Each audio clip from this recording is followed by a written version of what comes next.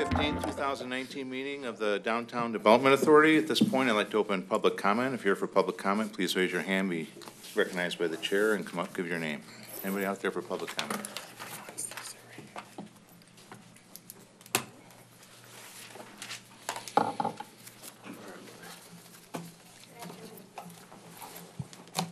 Previously, I spoke about the lack of on-street. Could we have your name for the record, please?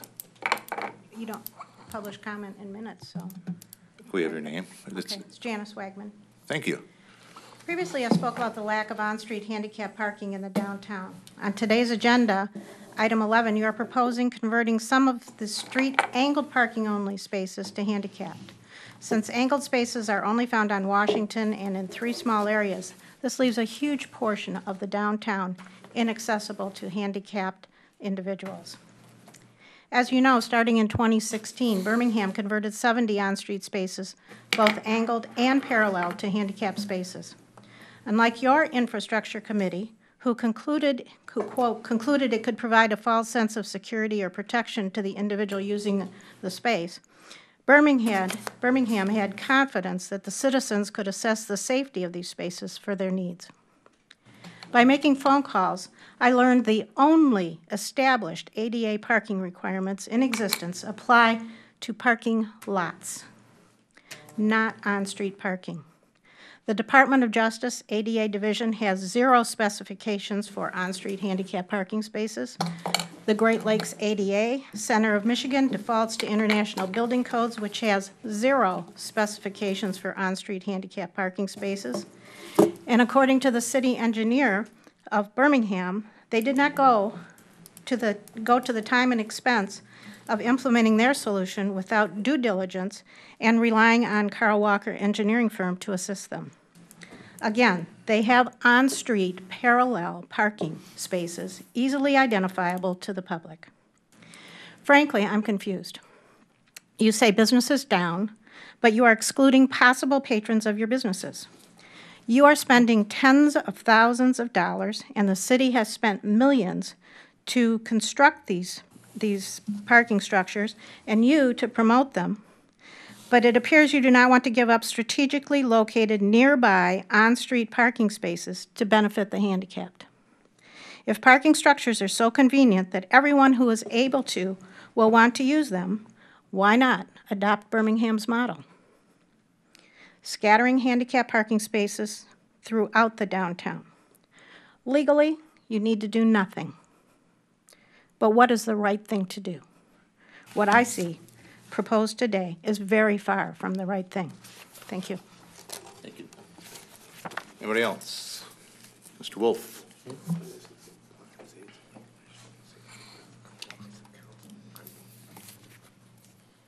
Thank you, Janice, for doing due diligence more than a lot of people in office do. I'm elderly, and I can see, I'm 74 now, not that elderly, but I can see myself having problems in the future. The only thing I'm unhappy with Birmingham is that they charge their handicapped parking the same excessive amount of a quarter for 10 minutes, and I think that needs to be cut in half. Ferndale, by the way, I think they still have half off for for handicap parking in their lots.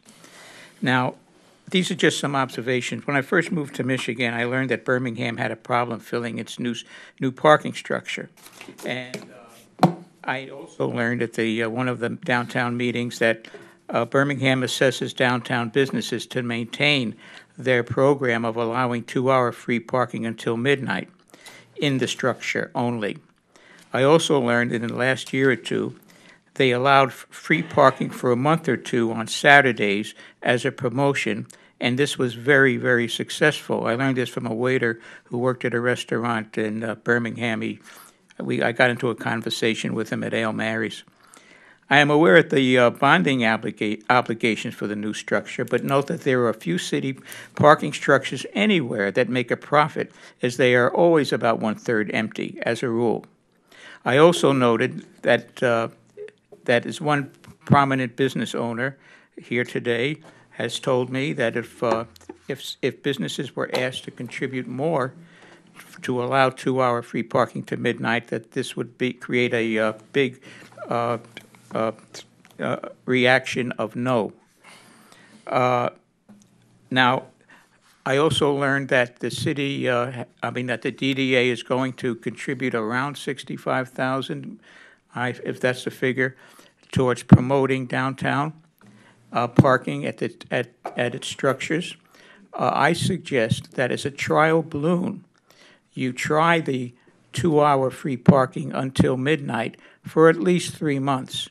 And I can guarantee you that now that will make WROK competitive with Birmingham, Ferndale, any other surrounding city, and even more competitive than with Detroit. And I think it would attract a lot of people. And if business explodes, as I think it would, you will want to contribute more money instead of throwing it away. Throwing it away on special events, on top of special events. You know, they say the definition of insanity is doing the same thing over and over again and expecting a change. I think you need to get with look at copying some of the same programs surrounding cities use successfully.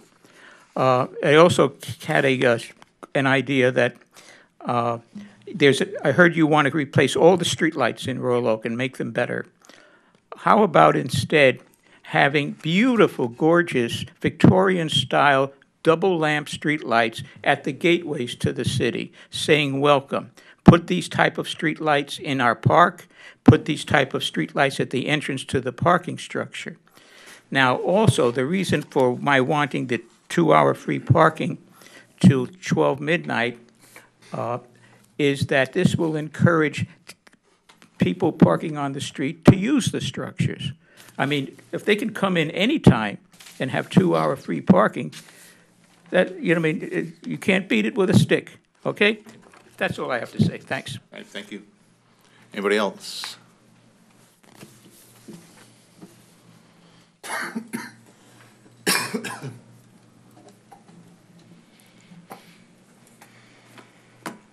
Good afternoon. Clark Campbell, East University, Royal Oak. I've been trying for a long time to get to this meeting, and I'm finally here, and I almost didn't make it yet again today.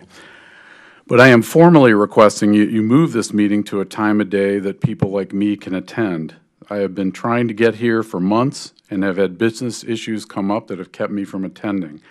I suggest that a 7 p.m. start time would be most welcome for those of us working throughout the day who would really like to come up here and talk to you people about things going on in and about the city. I have a lot of items to cover here. I'm going to jump into those, but I hope you're taking notes, as I believe our city manager normally does in the city commission meeting, because I am going to hit on a variety of topics. And I absolutely support what Mr. Wolf was just talking about in terms of the graduated parking rate. But starting out with parking problems, you had a few business owners here in your last monthly meeting claiming that there was no parking problem in the downtown. If I had a business on Washington, then I might agree. They have ample deck parking available on Washington. If, however, I owned a business on Main Street, it is a completely different story. There is a parking problem, and it was self-created. If you regularly go to farmers market or Sunday flea market, guess what? Parking problem. When the 11-mile deck is completed and open, it should relieve the problem. Will it be the same as it was? No, the surface parking is gone and is not coming back. Will it be better? No, I don't think so. It will be different. Will there be plenty of parking in the new deck? Hopefully, yes, at least until Henry Ford opens its door. Then we don't know what's going to happen. I had a real problem with how this entire project was choreographed. It did not need to be as painful as it has been. There is no reason that all of the parking between 11 Mile and 3rd disappeared all at once. The area from 2nd to 3rd sat dormant for at least 6 months after the groundbreaking. The existing farmers market parking at that time was immediately cut off from Main Street, When the deck in the Bogie project took away the walking access, used to be able to walk from Second straight over to Farmers Market, that disappeared as soon as the groundbreaking took place. And as well as the sidewalk on 11 Mile has been closed for all that time. It's just finally opening back up. The new Center Street parking deck was constructed within a very small working footprint. I watched that. It was an engineering masterpiece, how that went up. This one at 11 Mile could easily have been done that way as well and left surface parking and/or access open during that whole time. Parking rates. Oh, I'm sorry. One more campaign thing. I know you're talking about the parking campaign, and why not use something in my mind that worked?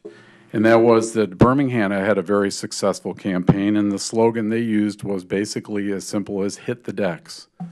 They used that as their mantra, and it was an incredibly successful campaign to get people thinking about parking in the decks. My question about parking rates is who determined the rate structure being proposed? And again, I'm echoing what Mr. Wolf had just said. Why not do what Birmingham does and give the first 2 hours free regardless of when you go in? Or after 5 o'clock, at least charge me an hourly rate with a maximum of $5. If I am downtown for dinner and a stroll around and done in 2 hours, I should only pay maybe $3 for parking, not $5. If I am just briefly going somewhere for less than an hour, $1.50 would be a fairer price. But as I said, getting the 2 hours free up until that time would be awesome.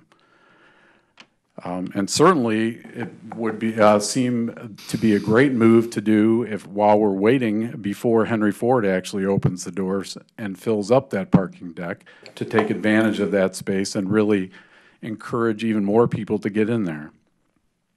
Also, right now I believe that the 6 and Lafayette deck is a $3 flat rate after 5 p.m., which surprised me when I saw that posted on the deck itself, and I was wondering if that rate is going to remain for that deck, or are we going to $5 across the board? Downtown status. Walking around our downtown on Saturday on the way home from the flower sale, the condition of the city sidewalks, in my estimation, is not good. Do we really have people walking around checking on these things? We say that we do, or at least that is what we reported to the Main Street America group recently. If the city expended 1/10 of the effort it does in writing up parking tickets, then we would have a downtown walking conditions we could be proud of. Again, I say stop planning to spend taxpayer money on alley environments and get busy repairing and maintaining the downtown we walk through. A walkable environment does not contain random trip hazards every 10 feet. And by that I mean we have bricks in the sidewalk that are broken, splayed, missing, and this was just in the section from 6th Street on the west side going up to about 4th Street. I was just appalled at the condition of the sidewalk. Today on your agenda, you're talking about the 11 Mile deck opening events. My question is, have any of you been to the roof of the sister structure, the new Center Street parking deck? If you have, you will know that it is not designed as an observation deck. You have to jockey for position to take in the view. Will there be police or security on the roof to keep people and small children from climbing out on or standing up on the ledges? Mr. Campbell, you're Yes. going to wrap it up. Are we insured for events held on the roof? What if you have a windy day? You certainly don't want items blowing off the deck on the street below, and you definitely don't want anyone getting injured as a result of something like that.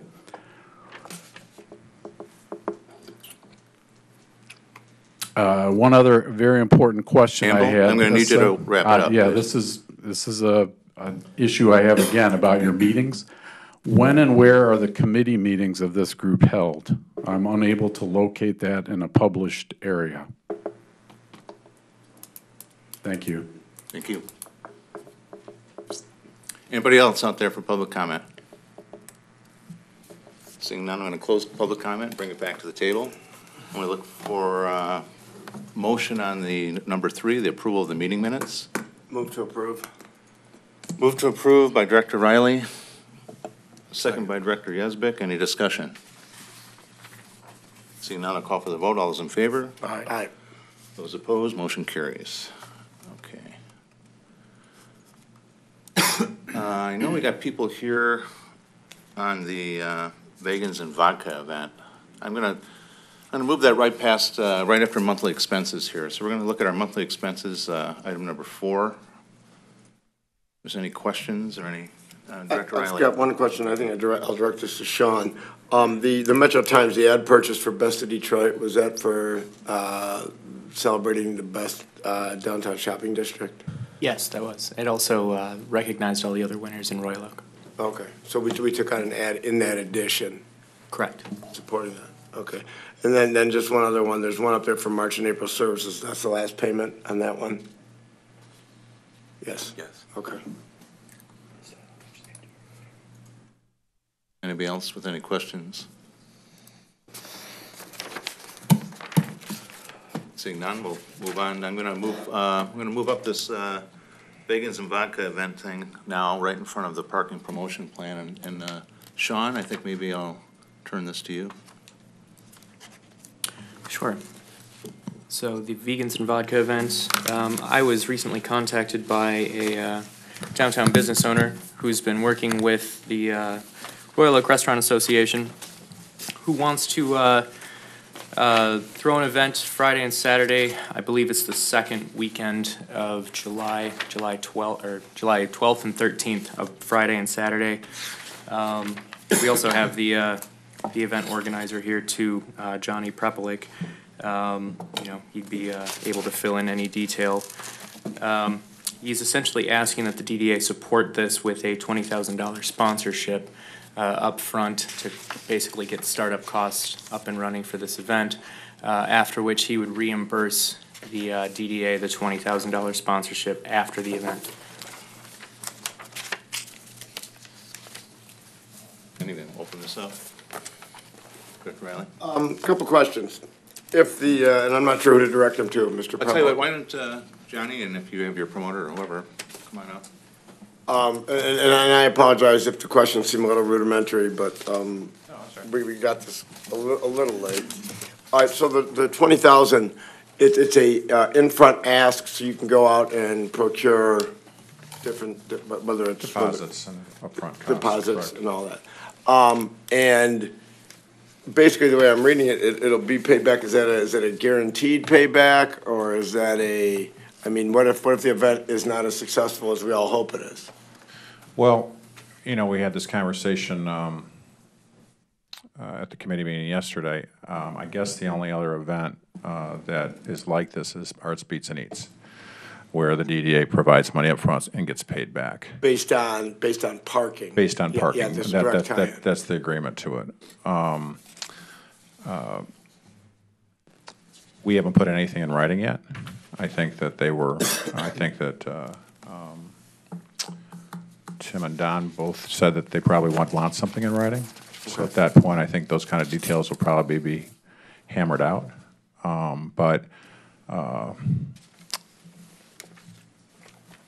Proposal, I wasn't necessarily offering a guarantee, as it sits today. Okay. And then, just so I understand the parts in this, who exactly is putting on the event? Is it you? Is it the promoter? Is it the restaurant association? And again, I apologize for these questions, but. That's all right. That's fine. It's the Restaurant Association. Okay, it is a restaurant association event? Yes. Okay, and then, because, and I'll just be honest, when I first heard about this and saw this, my one concern was that we'd be sponsoring something that's a little bit more provincial to this side of town.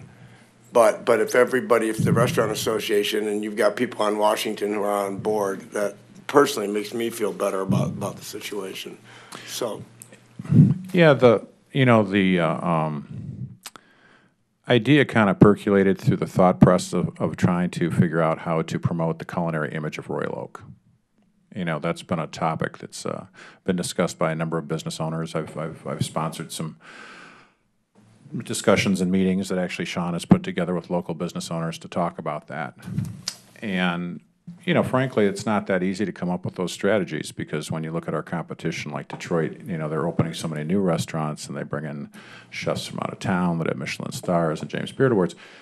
You know, coming up with a way of distinguishing our existing businesses in Royal Oak isn't really that simple. And, you know, Vegans and Vodka is really an opportunity for us to identify ourselves in a growing demographic and a growing market. The vegan market is a growing market. I was told that 34% of millennials eat plant-based diets, and there is no community that holds a major vegan festival.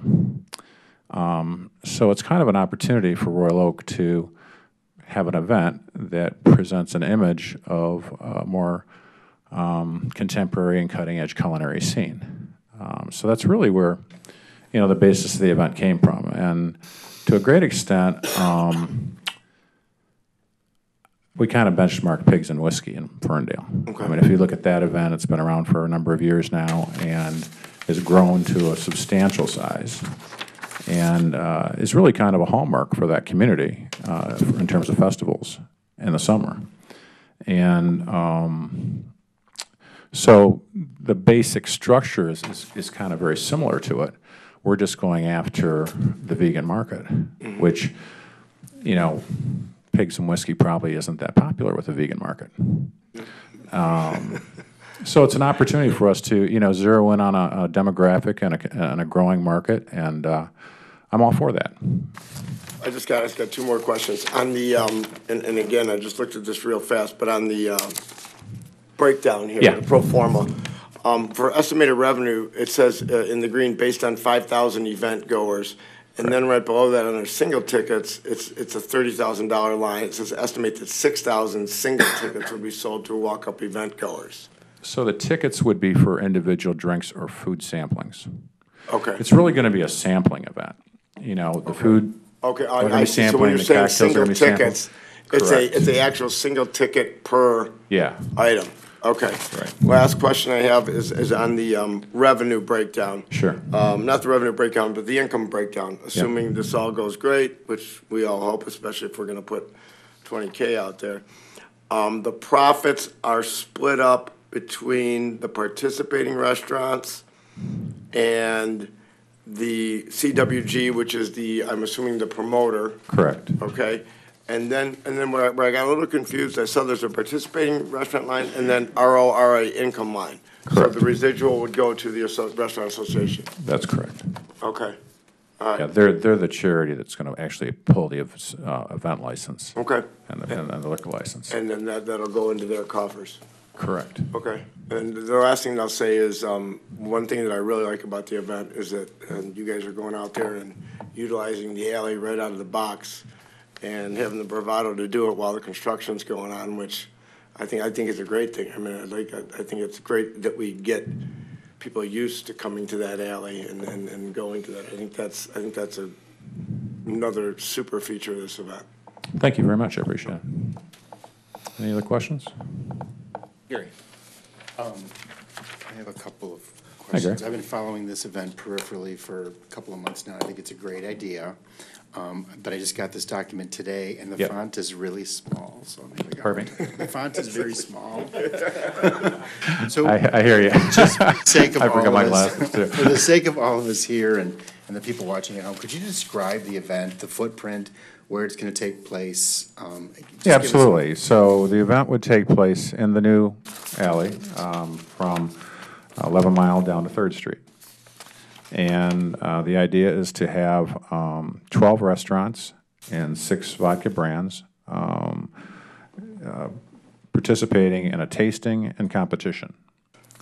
So we envision there being 6 groups of tents, each consisting of 3 10-by-10 tents, with each restaurant having one 10-by-10 tent on the ends and a bar in the middle. The restaurants will be competing in terms of the vegan food items that they're selling. The restaurants will be responsible for providing 3 cocktail recipes, vodka cocktail recipes, which they will also be competing for. So there is a touch of a craft cocktail element to this. And we also plan on having a wellness center, which we're hoping we can get Henry Ford to participate in, where they will offer information to people that either are interested in going to a plant-based vegan diet and the requirements, the nutritional requirements of going down that path, or just providing more information to existing vegans on, some of the foods and supplements that are available to provide the nutrition that some vegan diets are short on. So that's kind of going to be the wellness aspect of it. And then based on the direction we get from the police department, we're hopefully going to put a stage on 2nd Street. If not, it might be on 3rd Street, so that we have entertainment to draw people to the event as well. And it'll last, it's basically going to be Friday evening, Saturday all day into the evening, starting at 6, I think, on Friday and ending at 11, and starting at 1 on Saturday and ending at 11. And that's it. And you said it's a ticketed where you buy samplings. Correct. Well, there's going to be a package. There's going to be a food tasting package and a drink tasting package that you can pre-purchase. Then if you don't do that, if you come the day of, you can buy as many $5 tickets as you want, and then each of the food items and the drinks are going to be $5 samples. I'm a huge Walt Disney World fanatic, and Epcot does the International Food and Wine Festival, and their ticketing is exactly the same. So it's a great idea. Oh, good. I'm glad to hear that. That's all I got. Thank you. That's fine. Just a couple quick, you already answered the question about the hours. Looking over this performer, correct me if I'm wrong, and I don't want people to have a misunderstanding, and Director Riley kind of alluded to it where it says profits and such to the restaurants. Am I wrong to assume that that's more of a reimbursement for their goods? Is that? Well, if you look at the costs, they're around 50 grand. Okay. No, I'm talking about to the individual restaurants. The shares that they are going, the share of the income that's going to come in is going to go to reimbursement of their costs. Isn't that correct? Yes, they're actually going to get a portion of the ticket sales that they get at their particular tent. Gotcha. So if you sell nothing, you're not going to get anything. If you sell everything, you're going to get everything. It's not going to be an equal distribution to the participants. Gotcha, okay. And then,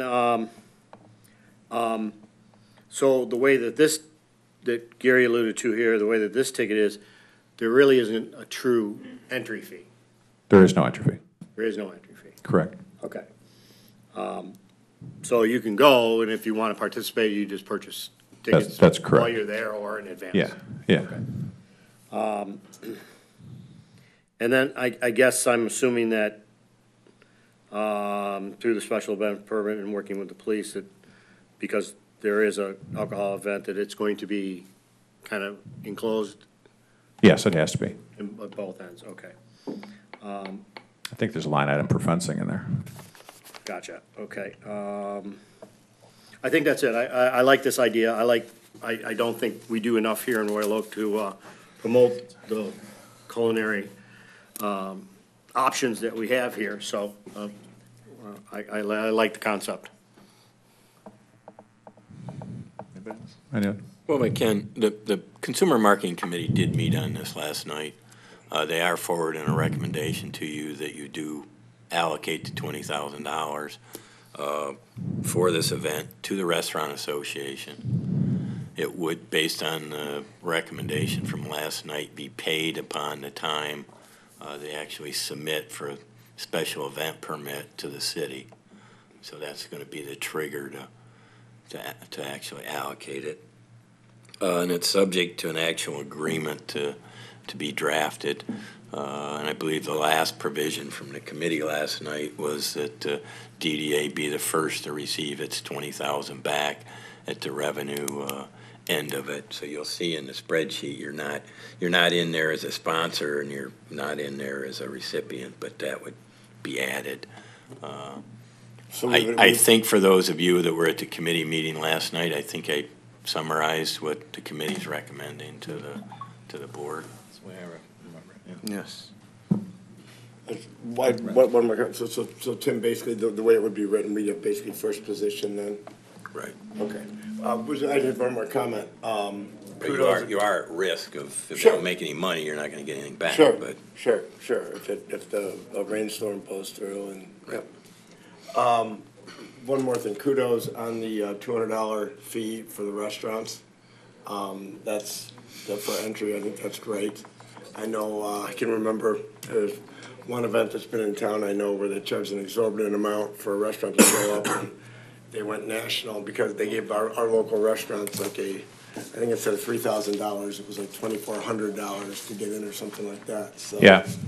I think that's another great feature in the event, the $200 per restaurant to get in. So congratulations on that. Yeah, we wanted to make this something that was good for the restaurants. Yeah, no, great.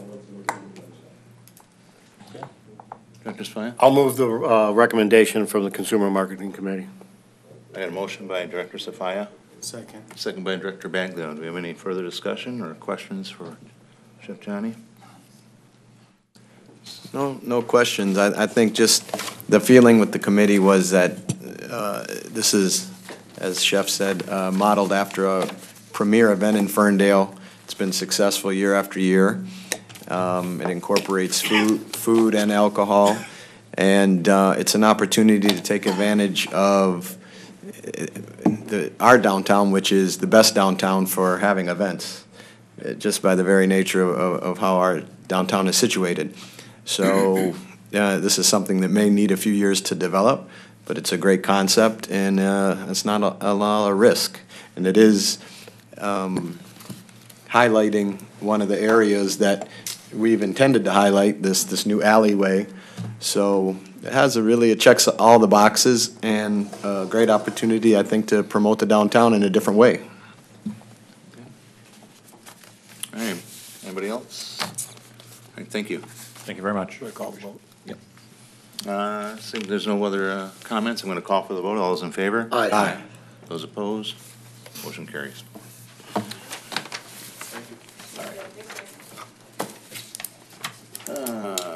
Before you go on to the parking promotion plan, I want to bring to the board's attention and remind you where this started. You'll recall at your April meeting, you allocated $60,000 towards providing free parking when the parking deck opens, the 11-mile parking deck, plus a portion of that for the promotion of it. What I passed out was a synopsis of revenue or potential costs if the DDA is going to provide free parking for all of the decks in the downtown, which would be Center, 6th, 4th, and 11 Mile, and you'll notice 11 miles vacant because there's no past history of it, for the month of June a year ago, so that you've got an idea of the costs that you could be looking at for providing free parking for those dates in June at all 4 of those decks. In addition to the next 3 items on your agenda are kind of tied into the promotion, grand opening of that. So I just wanted to point out that you've, using the June 2018 revenue stream, there's about $67,750 for the 3 existing decks, plus whatever tickets revenue would be covered by the DDA for the new deck. So that then in and of itself exceeds what you've already allocated towards this project. So before you start voting on all 3 of the next few items, I wanted to point out that was there. The parking promotion is, item 5 is looking at 12 grand. The parking deck grand opening, item 6, is looking at 2 grand. The pedicab promotion might be around 16,000. So you're looking at a potential increase of, in order to pull off all of these, beyond the 60,000 you allocated in April. I just wanted to give you that overview before you started individually voting on the next three items. And Tim, this is based on 18. Right. And so this is true history. Those are actuals. Whereas if we're promoting free parking and You're gonna pay We're these gonna- dollars. are we gonna pay these dollars or are we gonna get tagged with every car that goes in the garage? Those that would be charged, I believe the ticket will tell whether they get out for free, the 2 hours free. I believe the ticket will be, Okay. Tell. Again, my point being that, so, these are actual revenues that, if you take out people that came in and left in the 2 hours, those are not in. right, no, but my point is that what we're gonna pay to the city, is it gonna be just this, okay, guys, that was history? Or is it gonna be truly based on the cars that go in and out during the time? It'll be based on what occurs in June of 2019. So my point being, not only will we be adding 11 Mile, but these are based on a normal weekend days, whereas not when we have a full free parking promotion going. So these numbers are going to be substantially higher. Also, there's an additional festival in June, too. There's the Rock and Rides. there's Clay and Glass, which we knew. Oh, but there's also, Rock and Rides. Rock and rides. yep. So we're gonna be penalized for our promotion. Yeah, I mean, we're gonna. But even without that, just with the promotion of free parking, Yeah. these numbers are, I mean, with it being free, people are gonna park, one, it's gonna draw more people to town, which is what we want, obviously, but you're also gonna draw people away from the meters into the deck, so. In other words, if there were no other festivals and it was the exact same business climate that we had last year at these times, these numbers are gonna be higher because of the free parking. Anyways, with that, No, that's good, though. That's Well- good, because, yeah, that's, Yeah, but the, hey, The event formally. okay, so the bottom line is the same. okay, Right? right, so I guess we'll just continue that discussion real quick Yep. here. So we've allocated 60 at this Right. point, and it looks to me like there's another 30 on the board based on those numbers. well, if you, and there's nothing in for 11 Mile, so Right. you'd have to add, again, using the numbers from a year ago, it's a roughly 67,750 in parking revenue for 3 decks, whatever number we want to estimate for 11 Mile. And then you've got, Well, you'd figure half a Center Street. well, you could put 40,000 in, so then you're at $110,000 just to provide free parking. Well, I wouldn't say as much as Center, because Center, you have 1,000 spaces. I would say you'd throw in 23, would be legit. And that's without increasing the parking. Do we know vacancy rates or anything for last year at this time? What's that? Do you know like vacancy factor rates for the parking for In other last words, year? how full the garages were. Well, I'm pretty sure Center Street was never full, but I can't say that for a fact. So anyways, Mr. Slant? Well, just to kind of open the discussion up a little bit further here, Are This we plan- discussing it all together? Yeah, pretty much. This plan was just put together at the committee level, and we looked at a number of different options about, whether it should be free parking for a week, whether it should be free parking for 2 weeks, whether we did 4 days a week on the weekends was an option. We even talked about 3 days a week on the option. So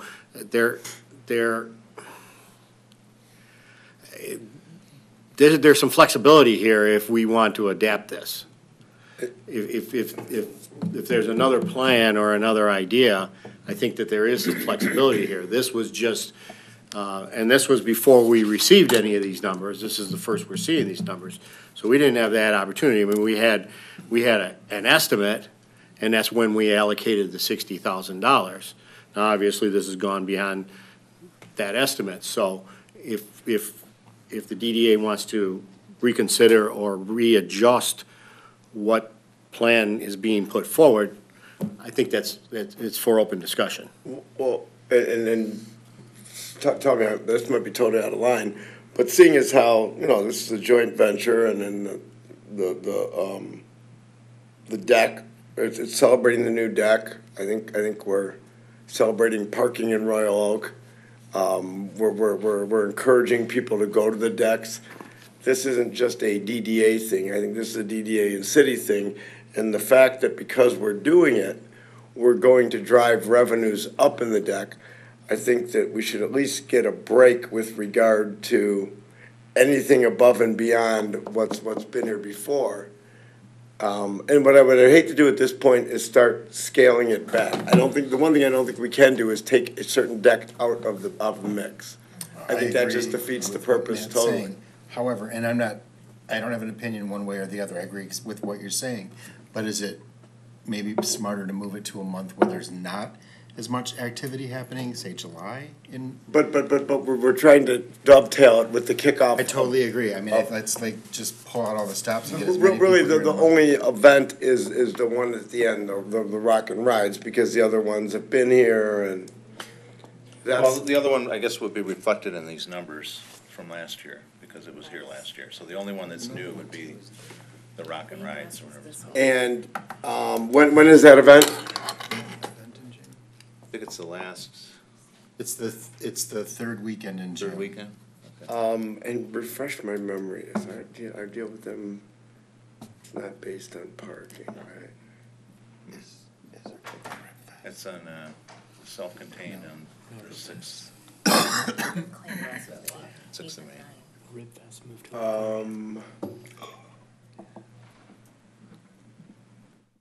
Maybe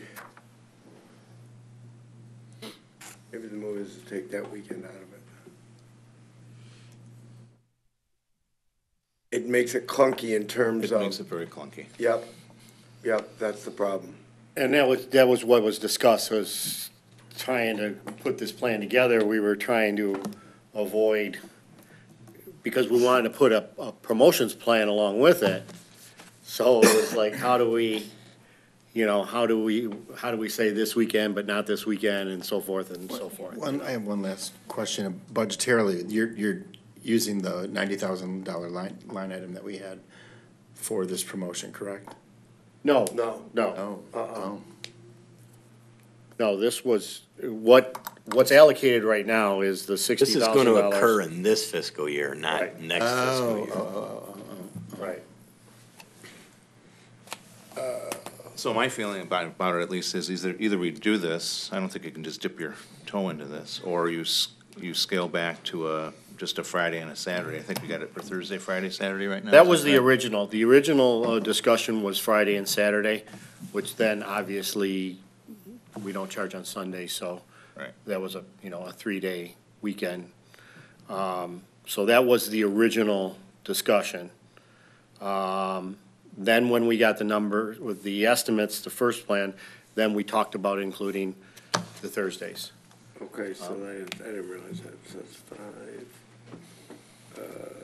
6, 7, 8. Well, the actual original discussion at the committee was to do it one weekend. Correct. When it opened. When it got here to the table, the board decided to try and do it for the entire month and send it back to the committee and to have Sean put together a promotional plan. So the initial estimate was simply for one weekend. Yeah. The thing I'm wrestling with is that the big selling feature, one of the big selling features of the end of June event was the parking revenue. At least for the DDA's commitment on that was the parking revenue it was gonna bring the city. And now if city's still getting the parking revenue, but we're putting it back into our wallet again, that's a little crazy.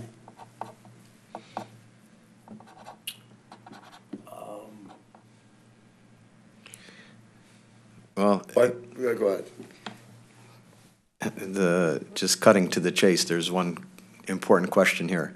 Is there any way to get some kind of a deal, get some kind of contribution from the city/parking fund? Or does it have to be all on the DDA? That's the first question. I agree. Particularly for the extra parking, like if we, I'm looking down the table here. The parking fund cannot legally give away parking or make contributions. The city doesn't contribute from the general fund to activities of this sort. well, there's some way the city can contribute to us from somewhere else. From the DDA, yeah.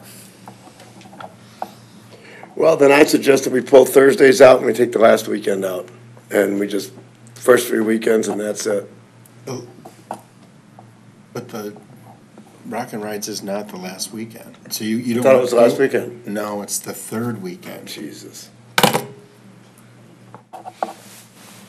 So I would just like to bring up, there was some discussion, because we did not know the exact date of which particular weekend the deck was gonna be open, okay?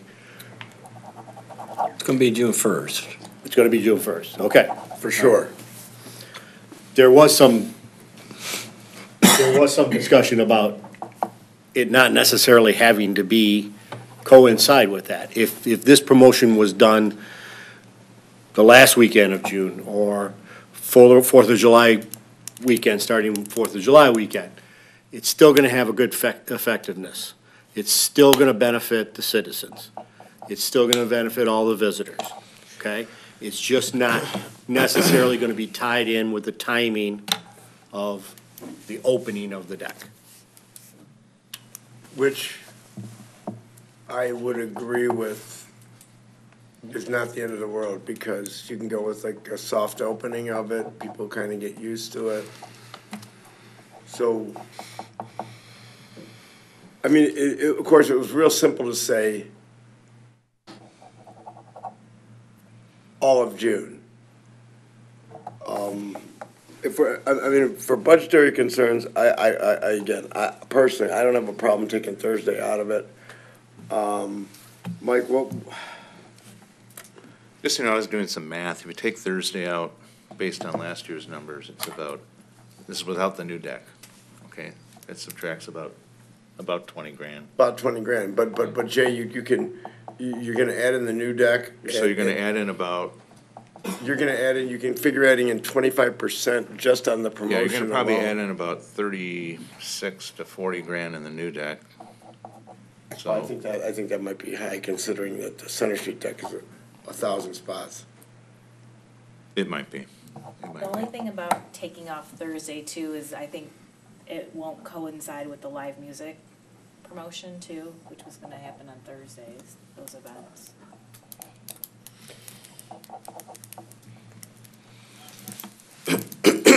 Do we have the money? Yes. Okay. Guys, I'm gonna go out on a limb You wanna here. think about that? I'm gonna- This, Okay. think We of this got plenty of money. as a marketing opportunity. We only get one shot at this marketing opportunity, only one. The deck's gonna open on June 1st. I think it's a wise investment. It answers one of the biggest problems that are the reputation of our city. I say we do it as proposed. In fact, I think that should be a motion. We really have nothing, we're really not even on an agenda item. Oh, sorry. No, I just That's think, a good I think point. at the end of it, you're gonna have to allocate more money to We're it. definitely gonna have to allocate more money. Director Baggio brings up a great point. It is our sorest of sore spots, and this is a home run, and, you know, and thinking, taking my Tons cap off, and thinking like Director Baggio is, even with the event, you've got people coming from all outside of town, and they're gonna be like, wow, how cool is this? These decks are beautiful, this is nice, and there's a certain event promoter who probably won't be too upset with it either. Okay. And I agree with Gary. I mean, at the last meeting, we went pretty quickly from the teens up to 60, I mean, in a crack of lightning. So I think to not look at this would be. And I also agree with Director Baglio. If the numbers are significantly more than what they are from, presented from last year, that means we did a really good job of promoting the decks. And so our purpose was served. I would just say if there was a way that, you know, since the parking fund and everybody else will be profiting from our good work and our good promotions, that maybe there'd be some consideration on the back end one way or another. I mean, I don't know. How would do that? All right. I just wish we didn't have to have an open tab at the bar, so to speak. Well, perhaps what you want to do is insert a number in for 11 Mile. And my suggestion was simply that you round off the portion that you're providing or allocating for the free parking be somewhere between $90,000 and $100,000, Okay. depending on what you estimate 11 Mile deck generating. And just make a motion to allocate that for providing the free parking. And then you can deal with each of the three other items. Okay. Yep. 50. So this has become, now it's become an agenda item. 66. Well, it really needs to, other Yeah, than, yeah. I mean, Why don't we, I would say, I mean, based on this, again, since center is twice the space, it's more conveniently, it's more centrally located. I think we take 20 into 11 Mile, okay? So that, in my quick estimation, it's about 85. 26, 41, yeah. 85, 86. So are we looking for a motion right now? We that's the are. three. Did you, yep, plus 11. Plus 20. Plus 20, yeah, so all right. Let's call it 87. Okay. So 90 is, 87. so say 90. I would do 90. Up to 90. Whoever makes the I'd like to make a motion. motion to authorize, or recommend that the Consumer Marketing Committee execute this amazing marketing opportunity with a budget of $100,000. I have a motion on the table for $100,000. For the entire thing? For the park. the parking promotion. I second. I have a second by Tanya. Consumer marketing. Clarify, this is for the parking, not for the promotion. Correct. Correct. Yeah. So, we got a motion, is there any discussion? Because I have a question. Dr. Johnson, if we're short, if that does not cover this, what happens? Oh, Do we And then violate you bond did a great job, covenants? and, right, the tab closes at 100. I would say we would be legitimate in negotiating a fixed rate with the DDA, and for $100,000, I'd be happy to do that. And ask the Perfect. question. It's because we just don't want the open tab. Perfect. Okay. God knows people be driving in and out of that garage ringing tickets. All right, so now we have a motion on the table. For 90. Yeah. This is deja Of vu course. all over again. Anybody else have any other commentary on this? Yeah. No? Seeing none, I'll call for the vote. All those in favor? Aye. Those opposed? Motion carries. Okay. Now the details. Number 5, parking promotion plan. Sean? Oh, wow. Consistent with the free parking days of Thursday, Friday, and Saturday, starting June 6th, throughout the month of June, the Consumer Marketing Committee is recommending that the DDA support a plan in the amount of $12,000 to promote free parking in the decks for the dates that were agreed upon. This promotion includes fees for graphic design, printing, a budget for social media promotion, print advertising, which we receive quotes from the Metro Times and C&G newspapers. A banner fee to get banners printed to put on the new deck, the two of them to put on the new 11-mile deck. 2 banners to go across Main Street, and it looks like that's it. So that totals the amount of about $12,000 rounding out. Sean, real quick, what size, and I went through this and I had it before, but can't find my list. What size are the banners that are going up on the new deck? Two-part question. And number 2, has somebody been up there to see that we can fasten and they're gonna look good?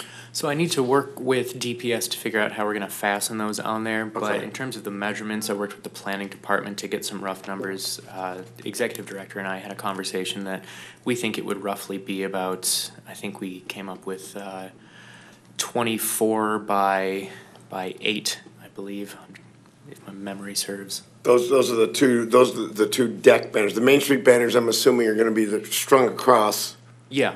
Okay. Right, those are 36 by 4. That's a pretty standard Yep. dimension for those. And how big are you gonna say the deck banners again? The deck banners, I think we talked about 24 feet by 8 feet.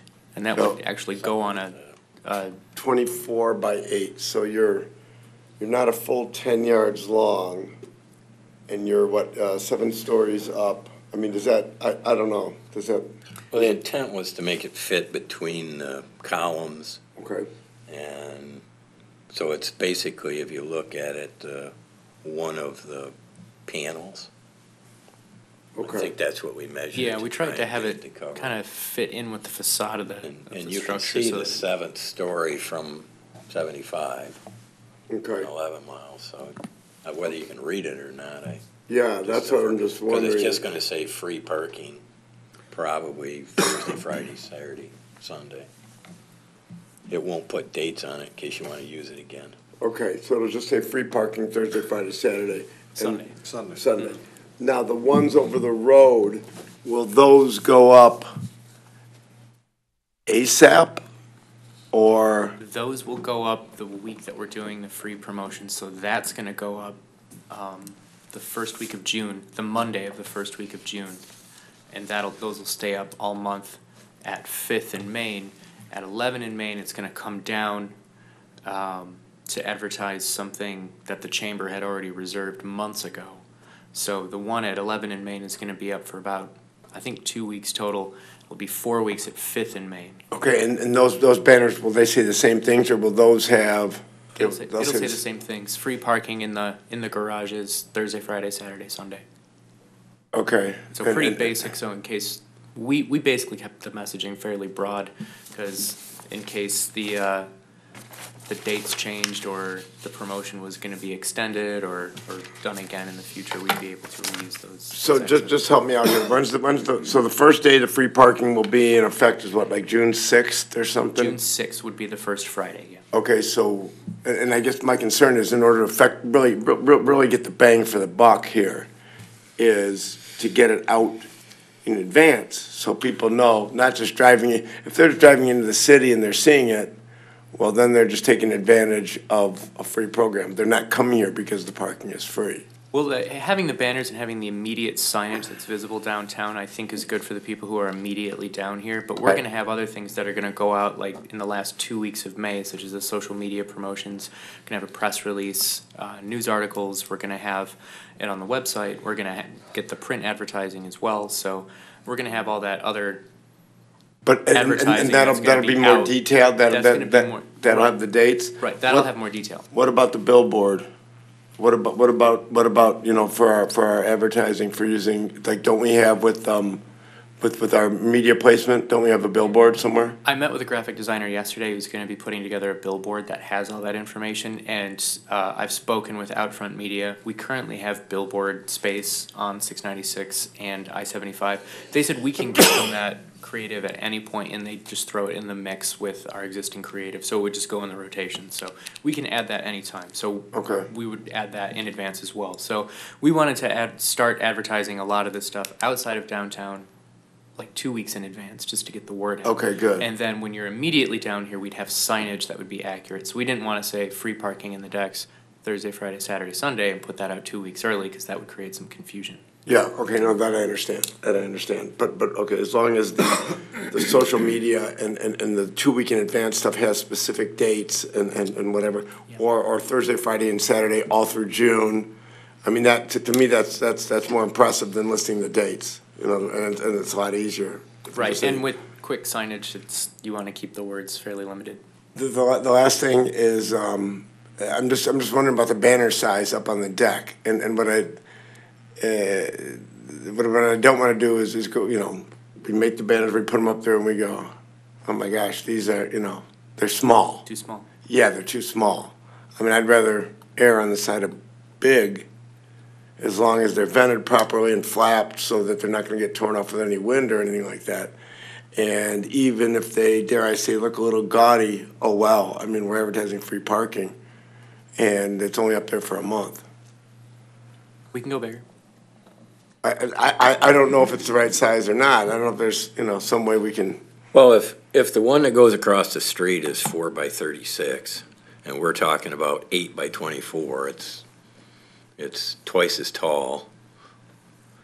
It's not quite as long by about 8 feet, so it's not little.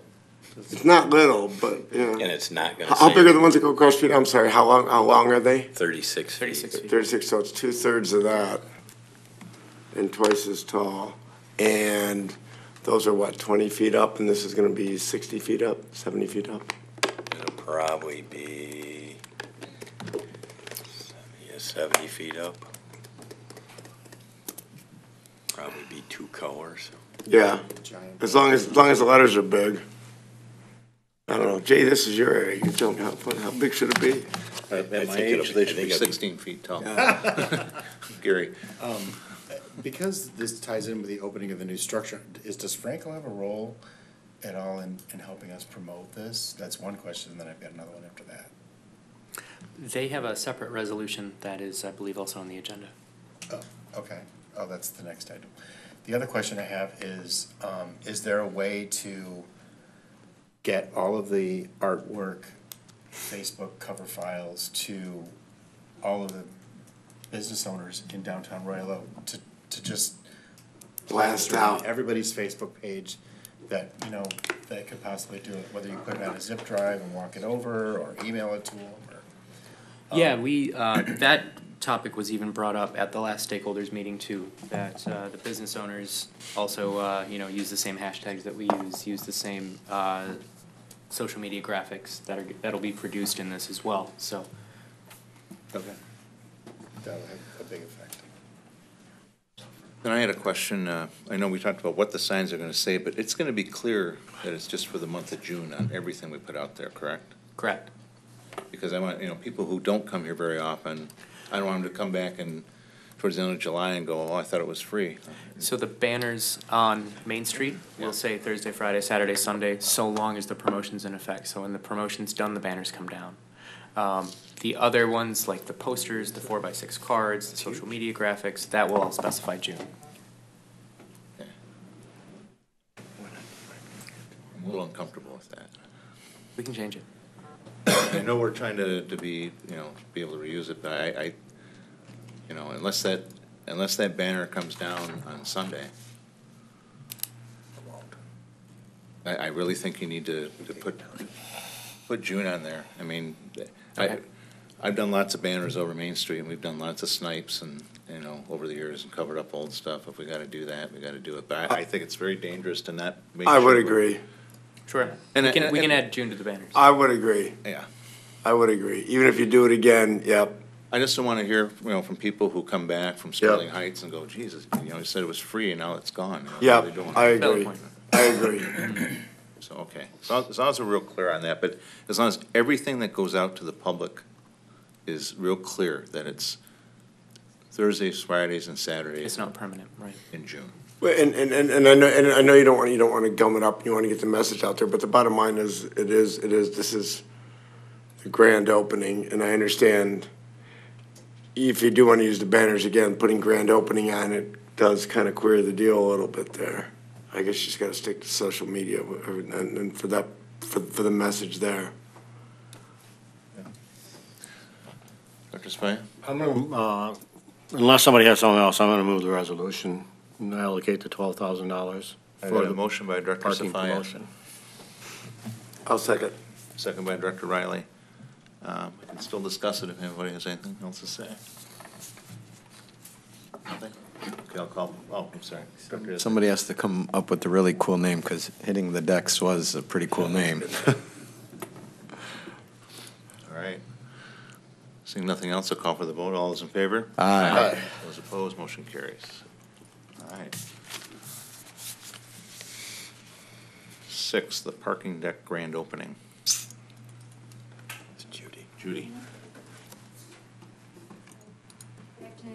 So, we are planning an event that's very, sort of farmers market, library focused for those audiences. It's on June 15th.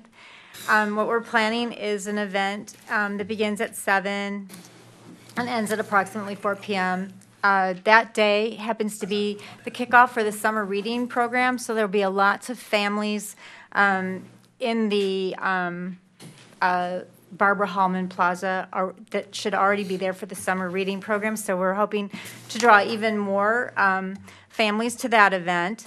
And also with the farmers market, sorry, I'm all over the place. With the farmers market, we would like to give away 100 free farmers market totes made right here in the U.S. To the first 100 customers, kind of incentivizing them to give the parking structure a shot, and also making it convenient for them to continue to use the parking structure by giving them a way to move their goods back and forth. And then we thought about giving, raffling off, putting stuff in the bags, and you'd check your number like on Sunday to see if you won market bucks. So encouraging people also to come back once they've shopped, once they've parked in the deck. So come back to the market the next week and spend their market bucks.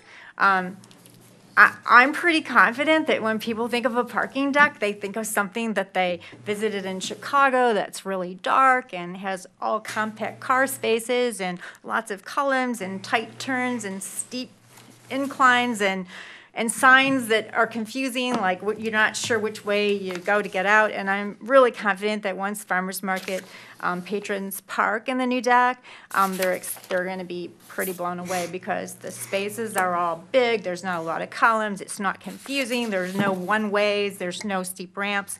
So we're just trying to encourage people to give it a try. And we think once they park there, they'll continue to park there.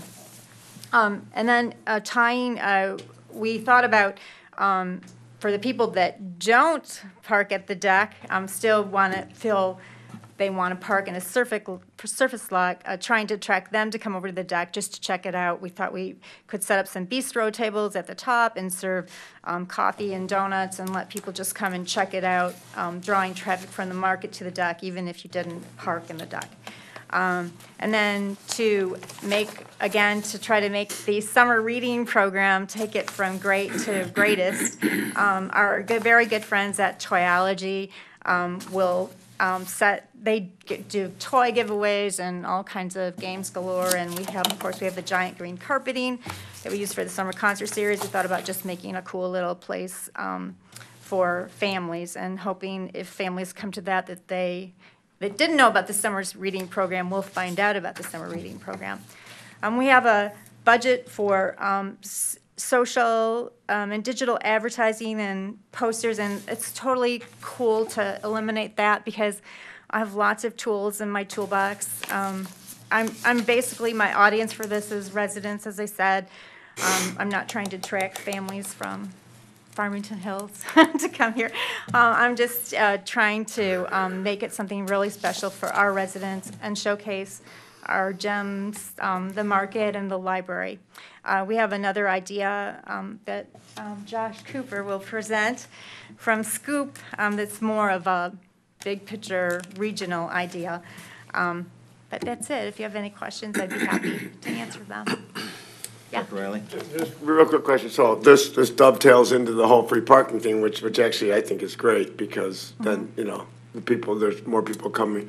Actually, anybody that comes to my event will park for free, right? Because they get 2 hours, unless they stay more than 2 hours. No, but this is a Saturday. It's a Saturday, so it's 2 hours of free parking before 5. Well, no, it's free parking for everybody. Yeah. In the deck. But would my people pay for, they wouldn't necessarily, they would draw a ticket and probably not, They wouldn't pay at all. yeah, right. Even if you didn't have the promotion. Oh, right. More people would, I'm guessing that my people are going to pull a ticket and then leave and get the free 2 hours of free parking. Maybe. However it works. It's great. Yeah. So, And now, in terms of, the only question that I have, and it's minor, so the top floor will be sealed off, obviously, for the Yes, top of the park? we'll And work the rest will be open parking? correct. And we'll work with the police and DPS to make sure that happens safely. And so the first 100 people will park? I think it's great. Okay. Any other questions? Judy? Nothing? Okay, Thank you. so back here. So this is an action item on the 2,000, Yes, correct? sir. I move to approve the $2,000 ask for the event. I got a motion by Director Riley, a second by Director Yazbek. Do I have any other discussion or questions? Seeing none, I'll call for the vote. All those in favor? Aye. Those opposed, motion carries. On to number 7, Skoop Pedicab promotion. Good evening, everybody. Thank you so much for having me. My name is Josh Cooper. About a year and a half ago, as a freshman at Michigan State University, I really started to feel a pain that a lot of my fellow students felt, which was the pain of micromobility and getting from point A to point B cheaply and also doing it in an efficient manner. So I set out to create what we called the Skoop Pedicab company, and we built a fleet of 3-wheeled bike taxis, formerly known as the rickshaw or the tuk-tuk, and these vehicles drive passengers, especially students up in East Lansing, from point A to point B completely for free. We built another company called Skoop Pedicab Company, which is our subsidiary, and that the efforts that we carry out through the Skoop Media Company are to enable small businesses to have a massive reach. And what we've decided to do is deck our vehicles out in digital electronic signage. So while we're giving rides around town, we're also promoting we have large screens on the exterior rear end of the vehicle, and we have smaller interactive touch screens inside of the vehicle. All of these screens work to promote the marketing messages and the goals and objectives of local and national partners, as well as the municipality, specifically East Lansing. This program has been working flawlessly over the past year, and last year we brought up the possibility of launching one of our very own fleets here in Royal Oak. After further discussion, we decided to table that matter and revisit it this year, which is why we are here today. Skoop is proposing bringing a 2-cab fleet to the city of Royal Oak each weekend for the month of June to help solve the pain of promoting marketing messages from the city, the DDA, and beyond, as well as providing free transportation and shuttle services to local pedestrians, as well as driving more consumer traffic to local businesses. So what we are proposing to do is bring vehicles from our East Lansing fleet to Royal Oak for very specific weekends in June, shuttle servicing any and everybody in the city for X amount of time. Please see the proposal for the proposed dates and times. I believe there was a request from the DDA to expand this initiative to add more shifts and add more days, which I'd be more than happy to explore.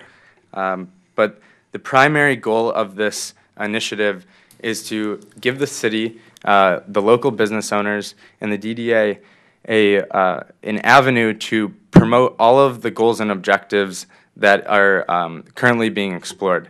And I was not aware of the magnitude of all of the events that are happening in June. And I sincerely do believe that with the addition of Skoop, we could drive a lot of traffic to these events, more importantly, we could help to promote the marketing goals of these events.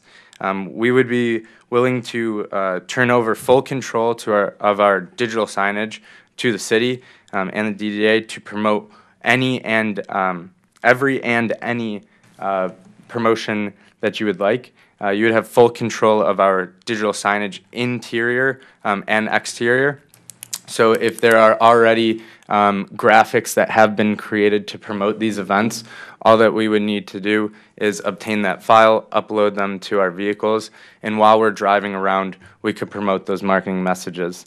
So my purpose for being here today is to really understand a lot of the goals and objectives that the DDA and the city has for this coming June, and to try and figure out how Skoop could work to solve some of those pains, and how we could drive some more business down here in downtown Royal Oak. And this is all a part of a test trial for us, looking at potentially placing our own fleet here in Royal Oak permanently, later even this season or potentially next. We're currently building out our technology company now. We're launching a passenger and driver app in the middle of June. We're also expanding our reach into Grand Rapids and Ann Arbor coming up this fall. And I want to ask any questions about what it is exactly that we do at Skoop, or how we could integrate into some of the June initiatives and potentially help the DDA spread some of these marketing goals and objectives. I have a couple questions for you before we get to that point. So you're looking for $4,000 from us for the month of June for the dates. Per weekend. Per weekend. Per weekend. For the weekend. Plus hotel. Well, that's what I was wondering, is Included in that. Oh, it's included in Yes, there, sir. okay. And that also includes, we intend on being very vocal about being here, and we have a very large following, and we would like to promote the fact that we will be giving these rides in downtown Royal Oak. So that also compensates for advertising expenses to promote it's a cooperative advertising campaign to announce the fact that we're here, and also the goals that you are trying to promote during that. So I'm sorry, he just said something. So there's no charge for the rides? No charge for the rides. Just tip, the guys Correct. tip the driver. Correct. We do pay our drivers hourly. We do not charge for the rides ever. That's our main focus as a business. We create strategic relationships with the municipalities and with the local businesses to fuel this initiative. So based on the hours you're talking about, I did a little bit of math here, and then based on how many, well, forget that part, I guess, but I guess the bigger question I have is probably for Tim and Don, as far as how's liability work on this? So this was a big issue that we had to work with the city of East Lansing with last year when we decided to launch. There is a very specific state license that we have had to obtain, which is from LARA. It's called the Peddlers and Solicitors license. That application and that license is what allows us to be a vendor on the road. So similar to not quite like a taxi cab or a limousine carrier, those would be ruled differently. This is more the type of thing that's like a hot dog stand on the side of the road, or a food truck, if you will. And with the voluntarily entering our vehicle for the free ride, it limits the liability even more. We do have to have a $1 million limited liability umbrella to have that application. We upped it this year to a $5 million umbrella. So we do take a lot of initiatives to limit some of that liability. Okay. I guess this is a legal question. If we're footing the bill for this, are we in turn? Well, my understanding was it was with the city, and you were just providing funding to it. Right. So the agreement would be with the city, Okay. not with the DDA. And is that as simple as the city gets named as additional insured and something like that? That would be the normal way that we do on something Okay. like that, but we haven't dealt specifically with First them yet. insured. So for the purposes of our discussion, should we assume the city's gonna hash that out? That's my understanding of the proposal would be that they'd have an agreement with the city. They're just asking that you cover the. Gotcha. Do you have the rider sign or a release or? We do not. We have notices inside of our vehicles. And like I said, all of our passengers are very much voluntarily entering the vehicles, given that it is a free ride. The state of Michigan, MDOT specifically, in 2017 changed a couple of classifications. So it used to be MDOT that dealt with all things transportation. They only deal with vehicles that move passengers greater than 8 passengers at a time. So anything less than that is under a LARA Act. There is something that was added in 2017 called a database carrier provider, which is essentially like a Uber or a Lyft. And those have a provision in there where you must agree to the terms and conditions of the mobile app. So it's actually illegal to enter an Uber without using the app to obtain that ride. So we've been able to kind of bypass some of those issues by covering ourselves in a different classification. Gotcha. Okay. Just real quick question. I'm not sure who's been involved in this from our end. Because A little bit. Here, I do want to clarify one thing, because I think it's important to clarify something that happened in the consumer marketing period. The reason that this is even before us was as we were trying to make this part of the grand opening promotion thing. So our goal on this, and Tony can correct me if I'm wrong here, but our goal on this was to, we wanted to work with the vendor. We wanted the 4 initial stops to be the parking garages. And then where they went in between can be discussed, or the route can be, worked on. But we wanted, if there was nobody in the vehicle at the time, we wanted the vehicle to go to the parking structure. And as people were coming out of the parking structure, pick them up and take them to their donation. Gotcha. Their location. So that's how this all came to be. And I think, granted, you're looking beyond June and what may happen in the future and everything else. And what we were just concentrating on was the month of June. And I think I'm gonna guess that would still be the plan, but the bottom line is, once the driver takes that initial person, all bets are off. I mean, he or she can be told to go back to the garage when he doesn't have a fare, he or she doesn't have a fare, but if people are asking, I mean, they're out there, they're not gonna say, no, we're not gonna take you, right? No, I get that, but it was just a matter of that we wanted them to be constantly, when available, to Going constantly back be to the garages. to the garage. And we have done events for specific partners. Maybe it's a club on campus, or we do a lot of events for the city of East Lansing. Those are exclusive shuttle service events. So if directed to do so, we will deny a specific drop-off location. So if it were the type of thing where it was, hey, we are only going to this destination, or that destination. We just need to know that information from you guys, I think and that's no keep problem. us in the CBD, obviously. I mean, if somebody gets in there and says, yeah, take me out to 11 in Campbell. Sure. Yeah. Okay, now, again, I'll direct this to the committee.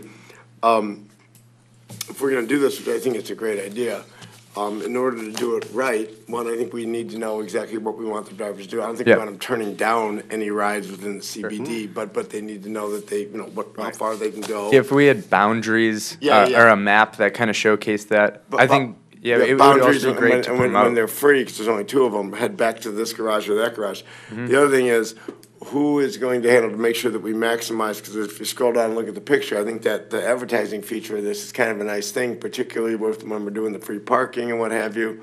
So you basically got a rolling billboard here around town. And Correct, and that's included in our price. Yeah, and I know it's included in our price, but who from our end is gonna sell that? Well, that's a possibility as well. We would allow for that. So, but who from our end is gonna be in charge of that? I mean, this is gonna be here in, what's the date, the 15th, in 3 weeks. Yeah. I'll just add that we already have a very large stockpile of ads from the factory campaign. They also have produced for us parking promotional materials that we wanted to launch for the opening of the 11-mile deck too, so that could be an option. Is we it also compatible, have- is it compatible with this medium? We'd have to get the dimensions. One thing that I would be more than happy to provide is, I genuinely do believe that I'm in the business of economic growth and development, and when we do bring our fleets in, we do brighten up the atmosphere, and that's one of our main goals and objectives. I do have a rather large graphic design team and content creation team. It's not uncommon that we sell an ad slot to maybe a mom and pop shop business that does not have the graphic design means. So if there were specific messages that you would like my team to take the lead on to design, we have no problem doing that. We would do an unlimited amount of content. Even going deeper into that, I have no problem having that team create content that does not go on those screens and could be used to promote the other initiatives that you have in June. You should have been on the agenda before. Yeah. Well, So the bottom line is, then, am I assuming, Sean, you'll be the one to make sure that we take, I mean, their logo's nice and it looks beautiful sitting there, but it'd be a lot nicer with these two cabs wheeling around town every weekend with, talking about free parking in the decks, talking about what have you, vegans and vodka or whatever is coming up. Thinking, long-term, is it something that you could expand for businesses to buy ads on? Absolutely. Absolutely. Well, I think one of the things is your goal is to come to town. Exactly. We would love to be in the Royal Oak market. My direct partner is Eric Clark from Toyology Toys. So I know it's an initiative that he's been working on very aggressively, and would love to expand our footprint into Royal Oak. Absolutely. Can I ask about your normal business model in Please. East Lansing? Yeah. It's my understanding it's totally advertising supported, is that Correct. 100%. You don't get paid anything from the city or the East Lansing DDA? We do have a very an incredible relationship with the municipality. The city of East Lansing has been so supportive of us. They actually give us garage space and storage.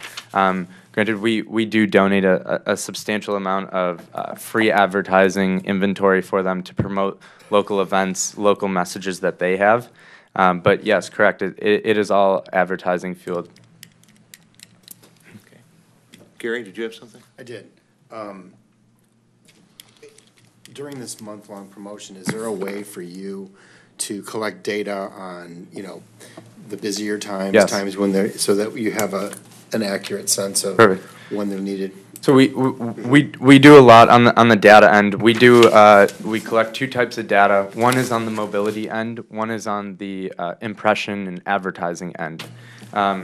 That's data that specifically the city of East Lansing would love to have. They have no idea how many people are in their city. For instance, on like a football game day, the only way that they're able to gauge that is based off of how many parking spots are taken up. So we're working with them to really understand how many passengers that we're moving. We're also working with our advertising partners to make sure they understand how many people that we're bringing to their businesses. So if there was specific data that you would like us to collect, we can certainly add those to our in-cab driver forms. So those are forms that our drivers complete at the end of every shift, and it showcases a summary of where they went that day. I do have GPS trackers and asset trackers inside of every vehicle, and I'd be more than happy to print out breadcrumb trails of where exactly the cabs went each weekend, each day, each shift, or for the month. We could compile some kind of summary, and I could get data on the mobility end as well as the advertising and impression end. Okay. Tell them how you can have customers take a survey too. Absolutely, yeah. So the inside of the cab is actually a touchscreen. So we do a lot of fun things in East Lansing where you can maybe take a selfie in the cab, upload that to your socials. We loop through local news updates, weather updates, ESPN updates. One of the other things that we can do is go pretty in depth with the interactive element. So we could collect data in the form of surveys. If you did want to get an idea of who got into our vehicles, we could obtain that data for you. And maybe we could do like whether it be a weekly or biweekly or at the summary of the entire campaign, I'd be more than happy to compile some kind of report of all that data, who we moved, where we moved, the duration of those messages, and how many times they played, how many people got in the cabs, how many people interacted with those ads. The main thing for me, and one of the reasons why I think it works so well in the city of East Lansing, is because of how much communication we have with the municipality. So they're very clear on where we can and can't operate. We work with them, we meet with them monthly. So if there was specific data that you would like me to collect or any specific initiatives that you would like us to add, we have no problem doing that. One last question, what happens when it rains? We have full weather canopies. So if you can see on the picture of the vehicles, those are retractable canopies. More importantly, when it does rain, we do bring a canvas rain fly over. What we have found is, that's actually last year's model. You check out rideskoop.com, you'll see the newest model of vehicle. The new cabs, what we're finding is when it does rain, those are our peak hours. So last year when it was a bright, beautiful blue sky sunny day, everyone would say, oh, it's a great day for Skoop, and it is. But today, especially in like the fall when it's that gray sky, misty, wet, cold rain, what we're finding is people want to get to where they're going faster. So they want to get in. They don't mind, putting over the blanket and just get me there faster if it saves me the walk. So we have the ability to shield them from all the elements as well. And all of our cabs are fully weatherized, so that screen can operate in the Arizona desert, the Michigan winter, all of the elements. It can get rained on, snow, sleet, you name it. One last question.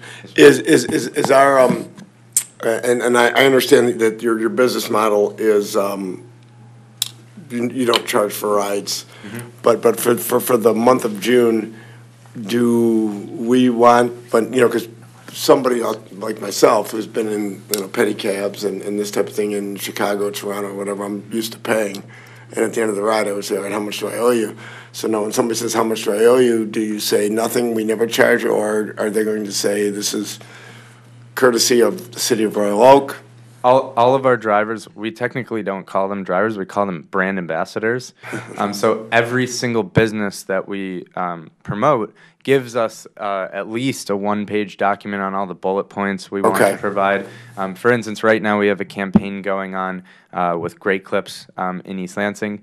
Anytime somebody gets in, the main question we get asked is, how is this free? Right. What's the deal here? Right. And all of our drivers know to say, well, at Skoop, we strategically partner with local and national brands and businesses, and this ride happens to be sponsored by Great Clips today. Perfect. So it'll be sponsored by, and the talking point will be part of the parking garage grand opening month. Yep. Yeah. Okay. As long as we had that information from you guys, maybe bullet points you want us to feed to those drivers, that's what we do best.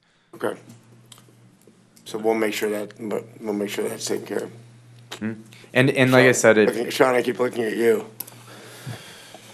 Oh yeah, no, we'll make sure that it all corresponds with all the talking points that we want to do. We want to make sure that we try to integrate these things on all points, just so it's not so disjointed. Right. I mean, because so if there's information to get out, any opportunity we have to interact with the public, I think is a good opportunity to get that information. This thing's kind of taking on a life of its own. I mean, we started off with, for free weekend in the deck. Now we're doing the whole month, all decks. We got signage. Yeah. We got Judy's event going on. We got this. It's all great stuff. Right. But we just got to make sure nothing falls through the crack. And we want to take advantage of it all. Mm-hmm. And we'll do a lot to promote some of those initiatives as well. Like I said, my main purpose for being here is just educate me on exactly what you would like for Skoop, where we can fit into that entire marketing mix, and we'll do what we do best.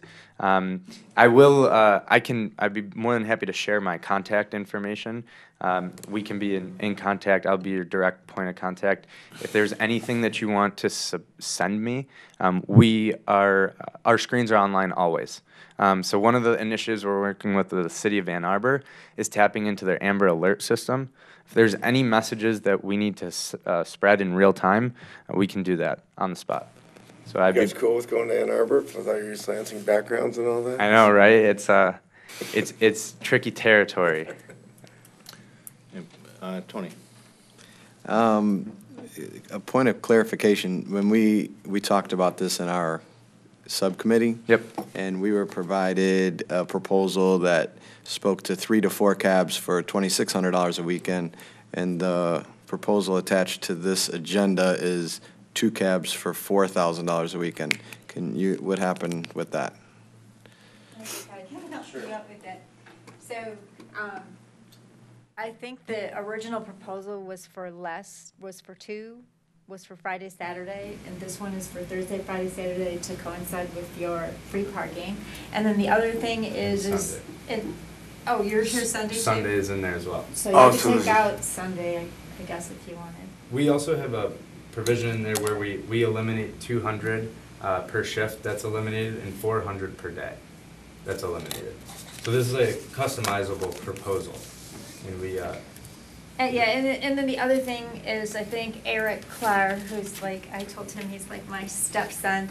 I think he thought that these pedicab drivers were all going to be able to stay at my house for the weekend or something. I don't know. He was hoping that I could somehow work them out free rooms for those 4 days, and I failed miserably at that.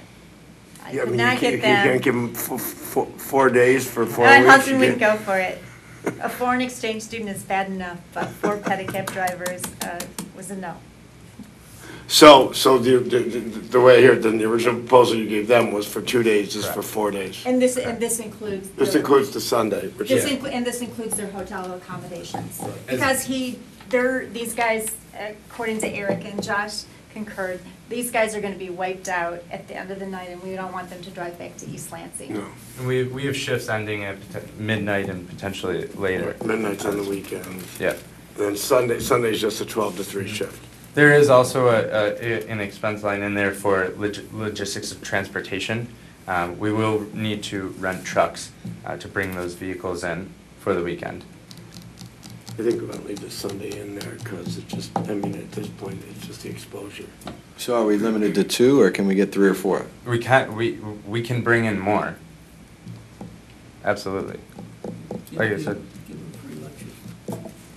Well, there's a line that says most we can deploy from our current operations is 2 cabs. We can bring in a third though. 100%. Our understanding was just that the DDA preferred more days and less cabs, which is why we reflected that in the proposal. But if that's something that you'd like to be tweaked. More cabs, less days.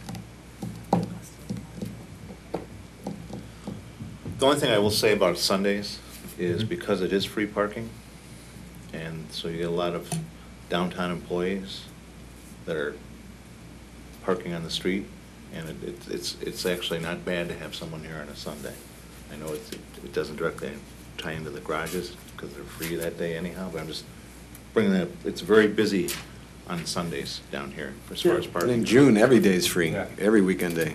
Yeah, no, I know that, but I'm just saying Sundays as a rule are always I'm busy. not clear, if you add a third cab, does it add to the line item? The payroll expense would be added. What would that be? I believe it would be approximately 200 for that additional cab for that 4 to 6 hour shift. And we could potentially squeeze them into the same accommodations, so we could keep that lodging expense the same. Is Friday from 11 to 3 a popular time for something like this? It's the only time span I get. You're right, if you could tweak it to maybe have three cabs in the evenings and not earlier in the day. If he brings them, he probably brings them. Saturday, Sunday, maybe 3 cabs Saturday, Sundays might be the best way to proceed. Maybe say, you mean maybe go from Friday, well, if they're gonna be here, if the cabs are gonna be here, they're gonna be here. So here's the deal, we've got to figure that out, and we got to allocate enough to Yeah. amount today. I like the idea of 3 cabs. The only shift I think I might take out there would be the, like Tanya said, the Friday 11 to 3. And you would like to, so eliminate that Friday 11 to 3, add a cab. Am I hearing that the Thursday also eliminated? No, leave the Thursday shift Okay. in. Thursday 5 to 11 is great. I don't know, what do you think? I would go 3 cabs. Cab on Friday and Saturday. I would go 3 cabs Thursday too. Thursday in June's big. Big. And also, guys, don't forget, it's not just the rides, but it's the exposure of one. Finally, we got pedicabs in downtown, and it adds. I mean, let's face it, guys, it adds to the what's the word I'm looking for? I mean, it's culture, it's energy. Yeah. I mean, dare I use the word hip? Sure. There's also promo good distribution too. If there were flyers or we do a lot of cooperative ads. If there was a relationship with one of those other events that had a fee for tickets, and they were willing to maybe allot a couple that we could, pass out to a couple lucky passengers. It's another avenue for us to cross promote those other events and the other initiatives that you guys have. So real quick, Josh, we're not going to hold you to it, but for budgetary purposes, so we got this in front of us, $4,000 per weekend. Let's say we wanted 3 cabs throughout, but the only thing we were gonna wipe out the Friday 11 to 3. Yeah, offset instead of $4,000. Just give us a rough of what it would be per weekend. So you're eliminating one shift and adding a cab. Correct. Okay. Correct. I would. And you're squeezing everybody into the same accommodations. And that cab's now going to be here for 4 days. Correct. Okay. So that's going to be.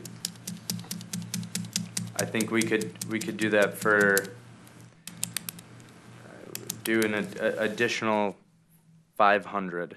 Okay, so 4,500, so 18,000 for the month. Yep. If anybody doesn't have any questions, I move to. There's a resolution on here. What's the resolution? You gotta put an amount to exceed, though. Yeah. Not to exceed. Where's the resolution?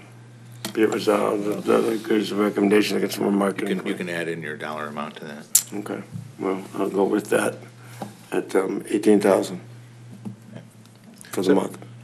So we have a motion on the table as put here with a max of 18,000. Do I have a second? Second. Second by Director Baglio. Do we have any other questions or comments? Last comment, love your business model. Your presentation's awesome. Thank you. Keep doing what you're doing. We gotta find a time to get all of you taking a ride on one of these cabs. I had known you I was in East Lansing like a month ago at the college bars. That's a whole other story. Exactly. All right, anything else? Seeing none, I'll call for the vote. All those in favor? Aye. Those opposed, motion carries. Thank you so much. You need to get Excited. the Shark Tank is what you need. Thank you, guys. Thank you. All right, at this point in our jumpy agenda, I'm going to move number 12 up here right after this.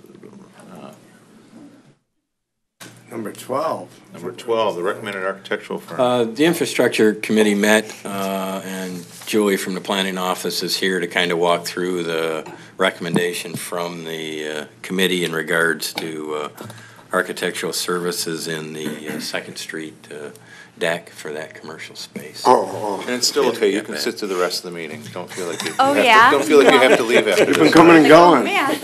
Well, hi, everyone. My name is Julie Scherhard. I'm a newish planner with the city. Been here about 2 months now and working on a variety of projects, including this one. Happy to learn more about the DDA. Most recently was in the city of Grand Rapids working for their planning department. So I didn't really prepare any points, but I guess I should say that we, had this RFP we released maybe about a month ago, looking for just architectural services to design the Center Street, first floor space to a white box level that could, start being used. And I think previous discussions, the DDA had talked about using it for event space, maybe staging area for a variety of things. So we released this RFP. We got 4 responses. 3 were local firms.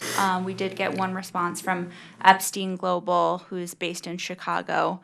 The 2 firms that we determined that we wanted to interview were Von Staden Architects. They're based in Royal Oak. They're kind of a smaller boutique firm. And Fusco, Schaefer, and Papas. They're based in Ferndale, and you might know them as the current, they were the architect for the new development on Troy that is happening in Ferndale. So that is going to be, I believe, Ferndale's first parking structure, and it's going to be mixed use with some sort of retail on the ground floor, and I think there might be a component of multifamily as well. So we had those interviews on Monday with representatives from the infrastructure committee, and I believe we, both firms were, I think, under budget in terms of maybe what the DDA had allotted for just the design services. But the committee felt that Fusco, Schaefer, and Papas had more of a track record, being now actually the architect of record for the city of Ferndale for ongoing projects. I think they have a 3-year contract. And I think they seemed like they sort of understood the project more from a structural standpoint, being, located in the ground floor of a parking structure. And the Von Staden Architects, had great energy and had a lot of vision, but I think based on what the consensus was, that the DDA had just about kind of getting it to this first level where the DDA can utilize it, maybe long-term, if it's completed, more potential, commercial occupants could sort of see themselves in the space, but as it is now, it's a dirt floor and it is not very inviting. So I think it's that first step in getting there. I'd be happy to answer any other questions that you have. I believe Tim might have distributed the memo in hard copies since it wasn't able to make it into the digital packet. Yeah, you should have a copy of the memo we handed out from the committee. The total contract amount would be $44,000. There is a resolution there if you support the committee's recommendation for consideration. I would envision we would simply sign a standard AIA contract after it's reviewed by the city attorney. So, anyways. Really? My only question, this is, I guess, for the table. This space.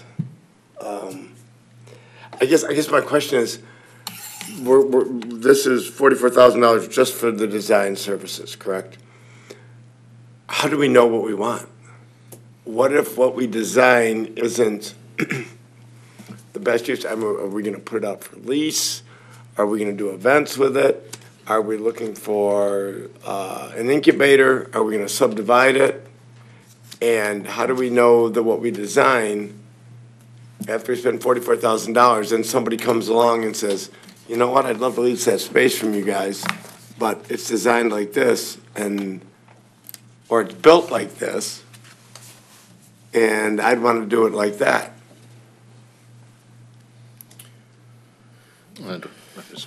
I guess I would ask Tim if he doesn't mind just to run us through kind of a very short chronology of what this being the first step and then. Yeah, I think the discussion that's gone on both at this table and at the committee level is that this space has been empty since the deck opened a little over a year ago. It has been shopped for various tenants to look at, and I know that I think there's been a couple that have looked at the space. I think before we sent the RFP out, the board decided that we should at least white box the space, meaning basically you're going to put a concrete floor in it with some sort of flooring. You're going to finish the interior walls, put some sort of ceiling in it, and probably sufficient bathrooms to handle an assembly type use. And then the question will be is, are you going to put any kitchen food prep type thing? And you'll have an opportunity to make that decision when you get into the design development phase. So as far as the space being designed that somebody wouldn't want to use it in the future, I think a lot of commercial spaces, you end up with a white box, and then the tenant can see what they can do with it And from there. customize it. I don't believe the intent here is to design a space with interior walls, divide it up, but if you at least get it to the white box phase, you can send it out for bid, see what the construction costs are gonna be based on that, and then you can actually start using it. Sure. Whether you find a tenant or not, I think the decision before we sent this RFP out for bids was we want to start using the space. And if you find a tenant that wants to take half of it, great. And they can build that out. But I don't think the intent of where we were heading with a design construction is going to impact the flexibility of a tenant coming in. Fair. Unless you decided to design development to do something I didn't hear before we sent the RFP out. So anyways, I think your big decision will be whether or not you want to put any kitchen space in it. And I think that's one of the reasons the committee recommended the firm they did, is that they've looked at the space and they're currently in charge of some commercial space and a parking deck that's being built in Ferndale. So they've got they should be able to give you an answer on whether that's going to be possible, very costly, or you should forget it or go with it. So I think that's one of the reasons the committee recommended also. So to answer your question, I don't think this space is going to get designed so it precludes somebody in the future. Okay, and so this is like, and this is not meant to be snarky or anything like that, because Stepwise, the way this would go forward is if you, and this has gone to the city commission to get permission for the DDA to design the space. Once you have a design, and I believe somewhere in June, that design will get presented to the city commission as well to make sure that they're in concurrence, because the city does own this space. At that point, if they're in concurrence, they'll get to construction documents. Once those are ready, it'll go out for bid. Depending on the dollar amount when that bid comes back, you may fund it, and we'll ask the commission to give you permission, and you'll go forth and build the space out. So this could very easily get rolling in July, based on the schedule. I believe the architect said this was probably, what, 2 to 3 months build out, as I recall. Mm-hmm. Total layman when it comes to it, but you know, I realize it's a commercial space and a parking, but does $44,000 for design fees to white box something? Does that sound logical? I don't know. To me, it sounds like a lot to white box something. Shirley Smith and Jason both were involved, and I don't think they had a concern with the fees as architects. They were part of the committee. Jason's not here today, so I don't want to speak for him. We spent probably $360,000 on designing a parking deck that the DDA paid for, a little over that. I had the same question. That I understand. When the bids came back, and they were all pretty much Fairly comparable. Okay. Category, I figured that obviously must be the. From a layman's point of view, I mean, I would think like, okay, you pour a floor and you put some walls up. Yeah, exactly. It's the whole mechanical system needs to be included as well, and I think that's a key component, just The figuring out. HVAC and. Exactly, figuring out how it's gonna fit in within the infrastructure of the parking deck. So it's more than just putting up the walls, you know? So I think that. But they all were about the same? They were. It just seems like a lot to me. Anyways. What is it, 10,000 square feet? 5,800. Not even, yeah. Anybody else? Seems crazy. Well, there's a motion here. If anybody so chooses.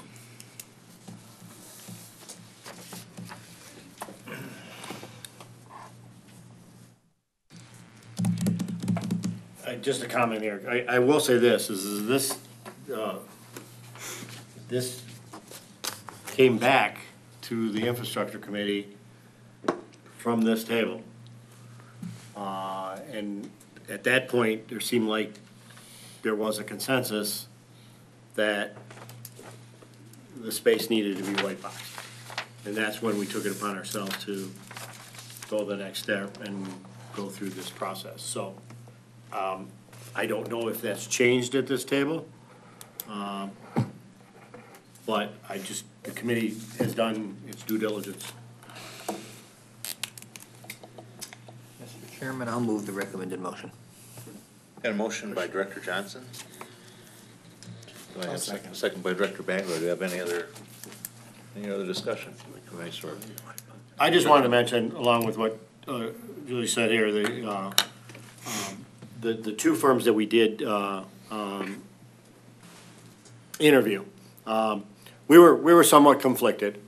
We spent a lot of time talking about it back and forth, and I think if we were, looking at a bigger project, we might have gone a different direction or something along that line. But I think for what we were tasked to do at this committee level, that this firm was probably the one that would get us there to where we wanted to be. So, and I would add just knowing Jason, and I know Shirley as well, that if there was any red flags, they would have definitely posted them. Yeah.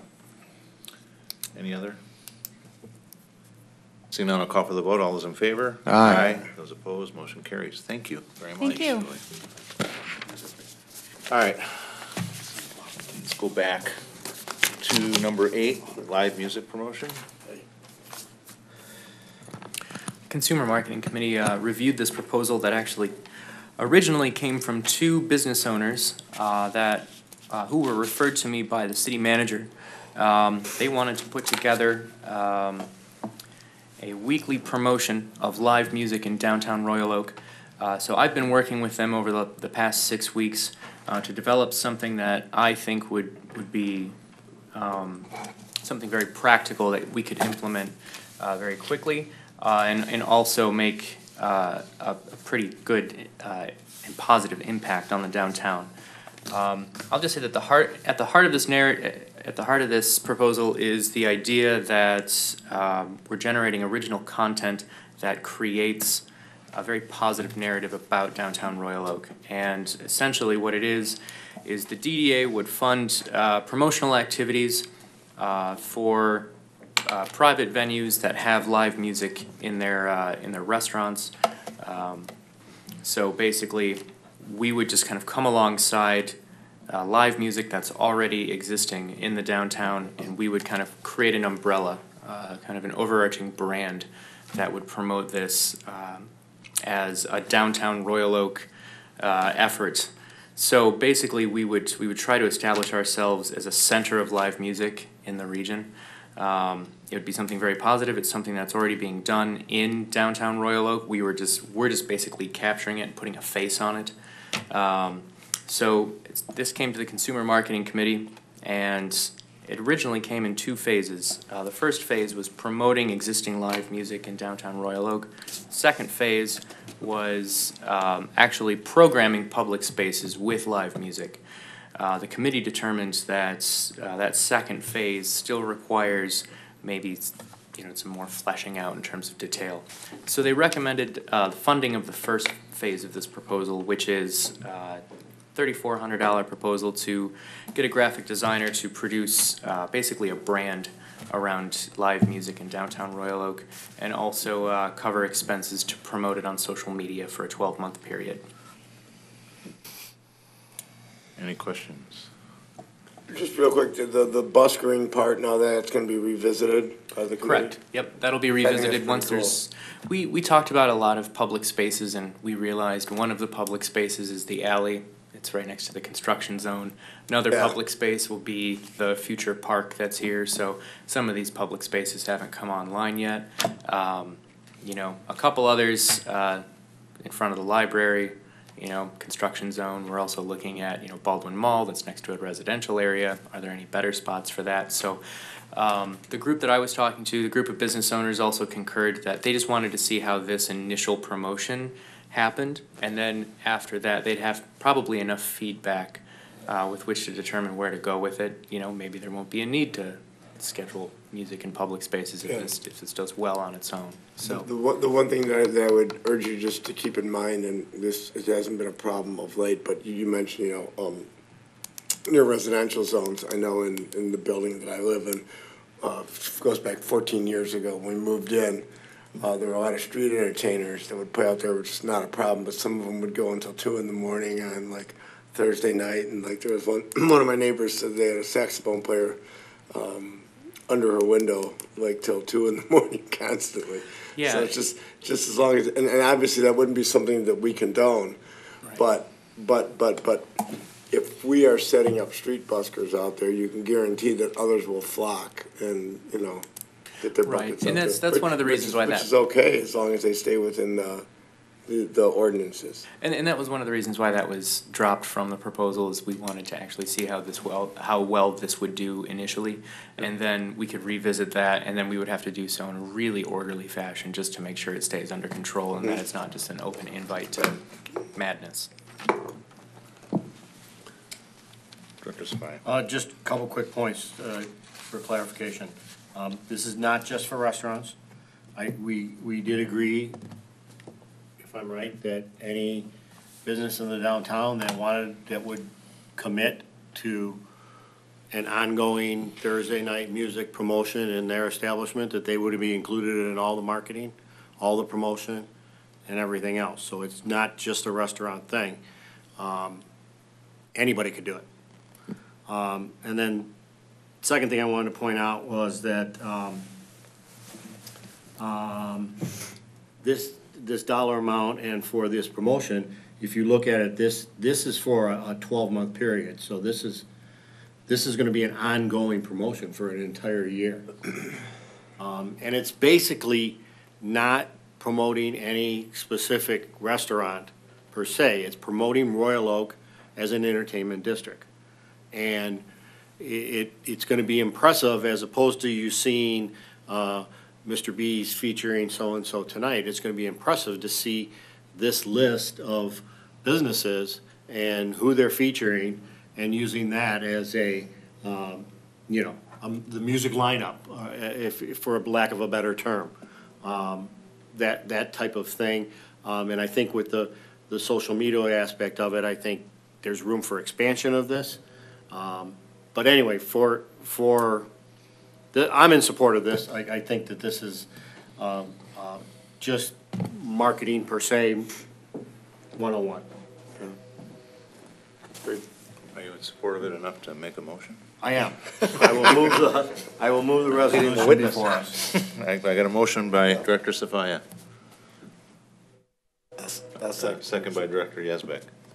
Any further discussion? Well, the only thing I'll point out is it's coming out of budgeted funds. This isn't an addition. The DDA had approved about $90,000 for a concert event that has since been canceled. So I believe the intent is to take this out of that allocation. I'll just add that now that we have pedicabs, this is one more thing that we could potentially advertise in the digital advertising. So to say that there's no shortage of things we can promote. So. And it's less than $300 a month. People have that so. All right, any further discussion? Seeing none, I'll call for the vote. All those in favor? Aye. Those opposed? Motion carries. On to, I believe, Spooktacular. Right, yep. And Sean?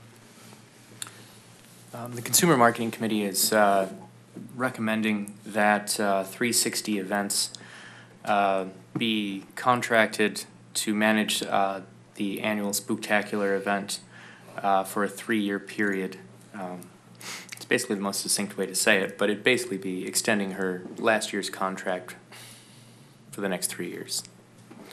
So that would be this year's, it would cover 2020, and then 2021 would be the last year. The DDA prior has acted as a sponsor in the amount of $10,000. This upcoming year's budget, to begin on July 1, also has a figure of $10,000 in the budget for 2019. So there was no discussion of any future budget allocations for 2020 and 2021, just to be clear. And Tony and I met with Julie, and it was our opinion that it would be advantageous for her to get sponsors and whatnot if she could have a longer term to this. And I think it's a good idea, and I think she did great last year in this project, so I'll support it. I'll move to approve. Motion by Director Riley, second by Director Baglio. Any further discussion? All those in favor? Aye. Opposed, motion carries. Okay. Destination Downtown. Sean, the up and down story of Destination Downtown. As you can tell, I've done a lot of writing this week. Yes. So. We have an opportunity through Main Street, Oakland County, to utilize our annual technical assistance funds and annual training funds to bring in a special guest speaker who's a nationally renowned downtown consultant. He consults with not only downtown DDAs, city governments, but he also consults with small business owners. He's worked with over 80 downtowns. He speaks regularly at the National Main Street Conference. I think he's a fantastic wealth of knowledge and experience with a lot of these things. I think it would be a huge morale boost to a lot of our business owners, and I think it would also, I think, give them a shot in the arm in terms of helping to strategize for themselves. Basically, the philosophy behind this is that you can employ tactics to become a destination downtown, which we know Royal Oak already is, but I think it's important to stay sharp. So I think this would be a wise use of our technical assistance funds, for the benefit of our downtown business owners. I think as a courtesy, we could also open this up to to the region, and also invite other downtowns, downtown managers, downtown business owners from neighboring communities. I think that would be a really good public relations move to let them come down and experience downtown Royal Oak, see that we've brought this speaker in. I think that would also have them interface with our parking system, face to face too. So I think it would introduce new faces to downtown as well in a very positive way. So we had reviewed a number of venues. The executive director and I conferred a lot about that, and ultimately decision was that Hyatt Place would be a good venue for this. They'd also be able to provide a room in the same building for the speaker for that evening. Also provide the conference space, beverage, refreshment throughout the day. I'll say that I did talk to some of you in the business marketing committee yesterday. We were having kind of a back and forth with Oakland County over some of those details. I just wanted to report back on that, is that we've reset the original course, so we're back on track with Oakland County Main Street will be covering the full $8,000, which is the fee, and they would also handle the contract between them and the speaker too. So we would basically just be the hosts.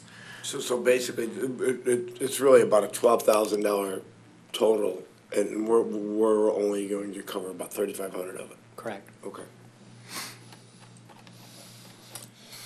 And you're comfortable with everything else, with the situation in terms of? Yeah, I spoke with Oakland County in depth this morning. We had a bit of a back and forth, but ultimately, my concerns were allayed. So okay. I think we're back on course to have a really positive event. Okay. I know that there was talk of Lake Orion doing something similar. I was able to speak with the county, and they assured that it would not be something that would compete. They would make sure it didn't even occur around the same time as well. So they would push that off, which I think was good enough I was comfortable after that moving forward. So. Director Johnson. I move the resolution. Got a motion by Director Johnson. Second. And a second by Director Bagley. Any other discussion? Just real quick, so did you have discussion, the time of day on this, and this is July, it's set for July 24th? Set for July 24th. It's going to begin at 8 in the morning. Okay. It's going to have coffee, all that stuff provided in the morning. It's going to go to about noon. There'll be an hour break for lunch. Then reconvene about 1 o'clock, and there'll be kind of a open roundtable where it would be like kind of a Q&A session and everything Okay. too after that. Thank you. Anything else? Got a motion, seeing the motion, no other discussion. All those in favor? Aye. Those opposed, motion carries. Stuck here. Okay, handicap parking spaces in the CBD. The Infrastructure Committee took on this discussion at its May 7th meeting. You recall that DDA does serve as the city's parking committee, and that's why this is really in front of you for discussion. The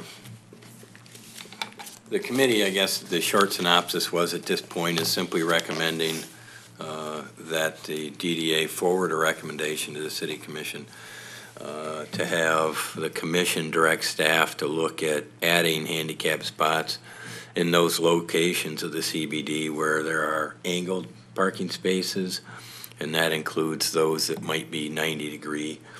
What I would point out is the ones that are proposed for the west side of the 11-mile deck, there will be 4 handicap spots added in those as part of the opening of that deck. The ones we would look at further would be the ones adjacent to the Etkin building. Obviously, there's angle parking all up and down Washington, 7th Street, and then there's a small portion on Center between 4th and basically adjacent to Aveda. I believe that covers all the angle, but we'd identify where those are at and see where we could add handicap spots in those areas that could provide additional parking. The committee did discuss parallel and concluded that they weren't going to recommend that at this point because they're not accessible in the sense of that. It would simply be a designation of reserving a spot for someone with a handicap placard.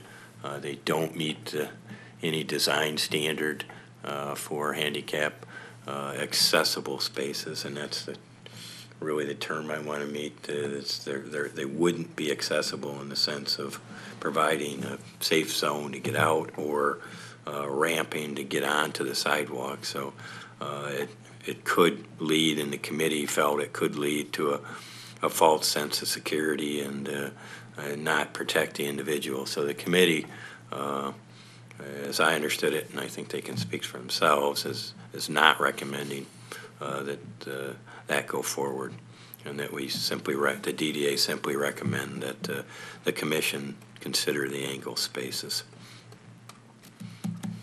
Director Riley? This is, I've listened for a while now to a lot of the public comment, read stuff, and I'm a little confused. I like that we're gonna go ahead with the angled parking and do stuff then. I think the timing, couldn't be better. I mean, there's obviously a clamoring for it. I think that with the addition of the new parking garage, there's plenty of room, and the more spots that we can make accessible on the streets, the better. That people don't have to go to garages. So I guess my question is, and I'm sure you guys have all heard this, when you go to Birmingham and you go to the parallel spots, they put a blue meter up and they put some blue stripes down and they make it a handicap spot. So my question is, are we making this determination with regard to not doing it for the parallel spots based upon the committee's interpretation, or are we getting legal advice from city council saying that these are not accessible spaces and Birmingham's rolling the dice? That if somebody were to park there in a handicap van and an accident were to occur, they're liable because it wasn't accessible, or if there's no sidewalk cut up. I guess what I'm asking is, do we really know what the law is here? Is it simply painting a meter blue, and putting up some stripes? Or does it have to be, such that when you open the door, you're not coming out onto the street and there has to be a curb cut out? Just, I think Tim can answer this better, but I just want to give you a little bit of perspective from the committee's point of view is, we had, I think this is what overwhelmingly convinced me. We had two architects on our committee at the time.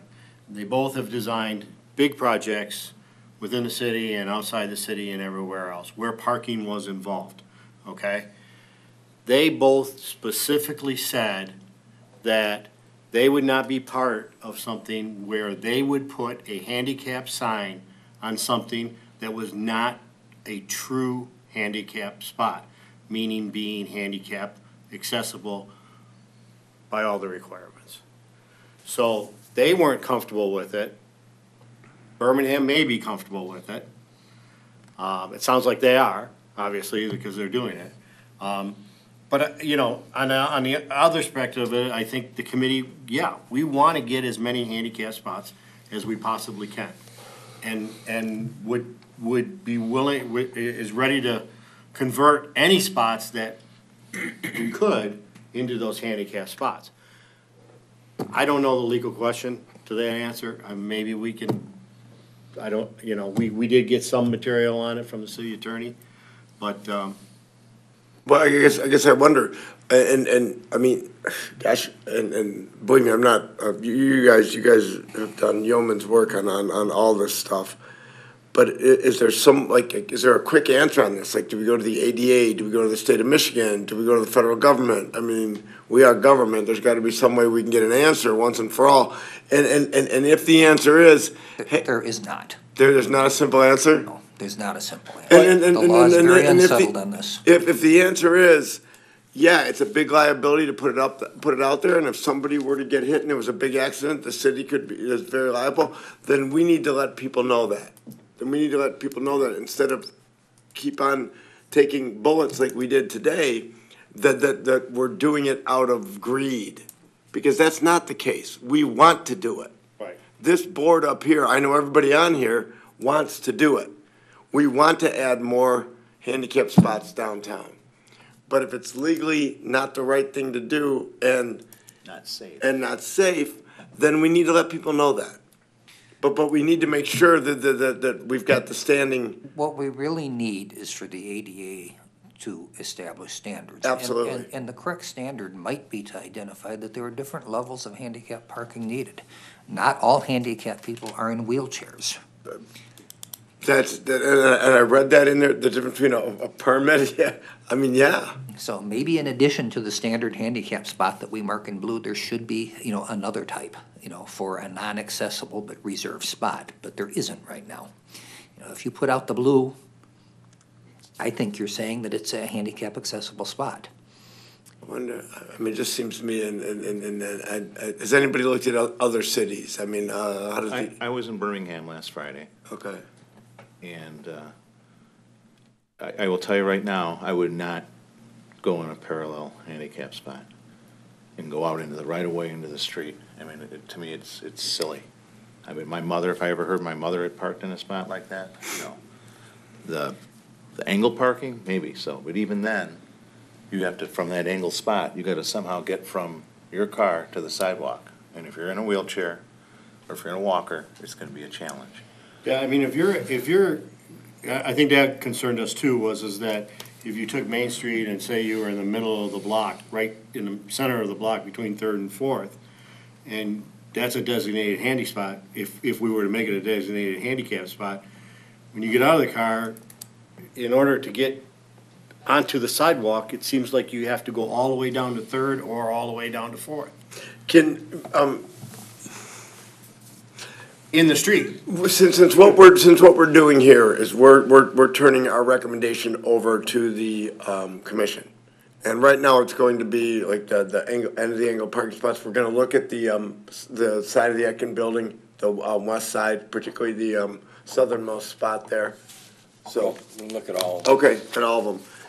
Can we also just ask them to look at the parallel issue, and we can say that we don't. They're going to look at that, whether we ask them to or not, I'll guarantee. Okay, well, but look, let's put it in there so that the people who show up at our meetings and who watch it on TV know that we're looking for the answer. That we're just not shutting it down and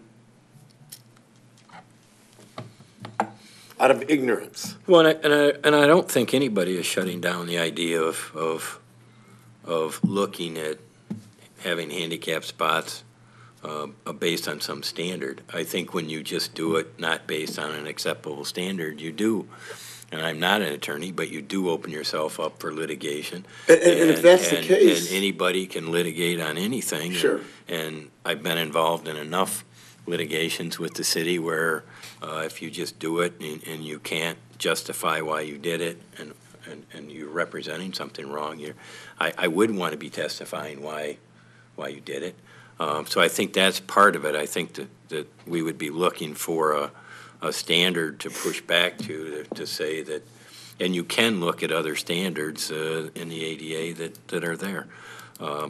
There was a communication in there from the city attorney that Mr. Johnson, if you scroll down further, that in the report that was it's very basic. Part of it was predicated on a Ninth Circuit Court of Appeals decision where a city was sued for failure to provide on-street at diagonal spots. So he's suggesting that we at least look at diagonal or the angled spots, and I think that's what we're going to do. But if you read through it, he even says, I'm not certain how accessible on-street public parking can be provided in a parallel parking area. So it's not an opinion, but it's, as I said, I don't believe you're going to provide accessible spaces. You can paint it blue and reserve it for somebody with a handicap permit, but that doesn't make it accessible.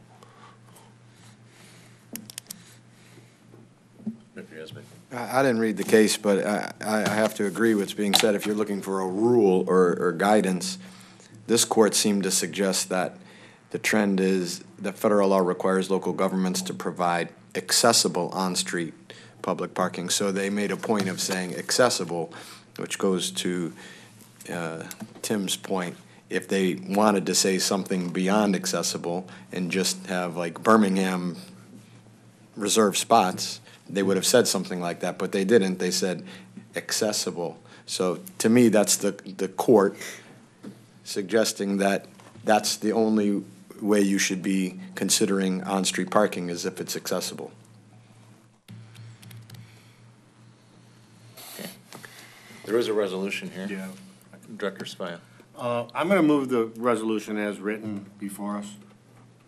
I'll support. So we got a motion by Director Safaya. We got a second by Director Johnson. Do I have any other commentary?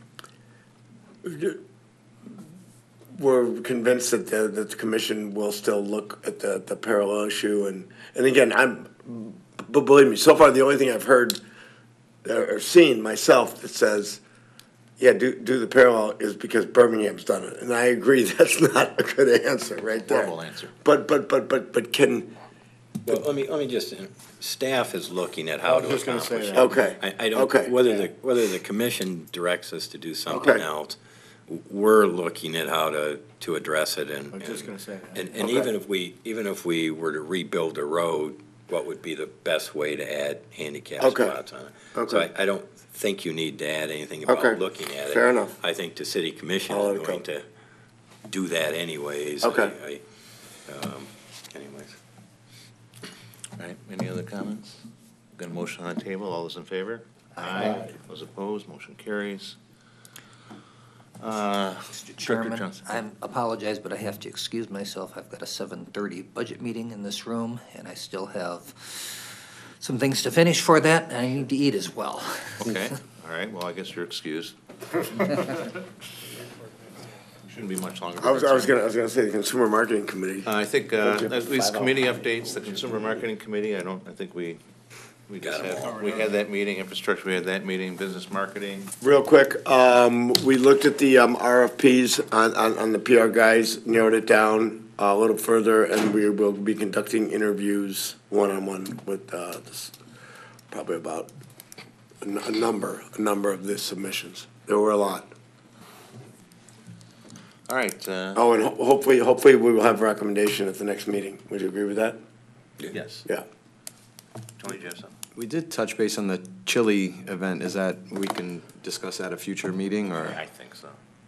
Well, the chili cook-off event? Yes. Is in your budget. Yeah. Part of your promotions event budget is you've allocated funds for it. no We need just, to we just be discuss. discussing We the could details. update them, but it's Yeah. already been budgeted for. Fine. But we do need to give Sean his time, and your time has come. I'll just say that the vast majority of the things in my report have already been covered by the earlier committee reports and above resolutions, so I think most of it speaks for itself. Is there anything you'd like to highlight? I'll just say we had a fantastic stakeholders meeting at the Royal Oak Music Theater. They were great hosts, highest attendance yet. I think we had over 40 people. Wow. So, and then public relations services, I think, again, we're scheduling interviews for May 29th. Okay. Wine Stroll is sold out. Is it really? Royal Oak Bloom was successful despite the weather. And I think that's it. There's a special event permit for the parade. Make sure everybody makes it to the pancake breakfast from 7 to 11 at the farmer's market. Are you cooking? I sure am. And the Royal Oak Dining Series, I believe, has been that. Yeah, I only added that on because Stephanie was before you last month to indicate that she's withdrawn from further consideration. All right, with that, Director Krieger isn't here, but I'll entertain a motion to. So moved. So moved by Director Sophia. Do I have a second? That's all I want to Second say. by Director Yasbeck. All those in favor? Aye. Those opposed, motion carries. Good night. So the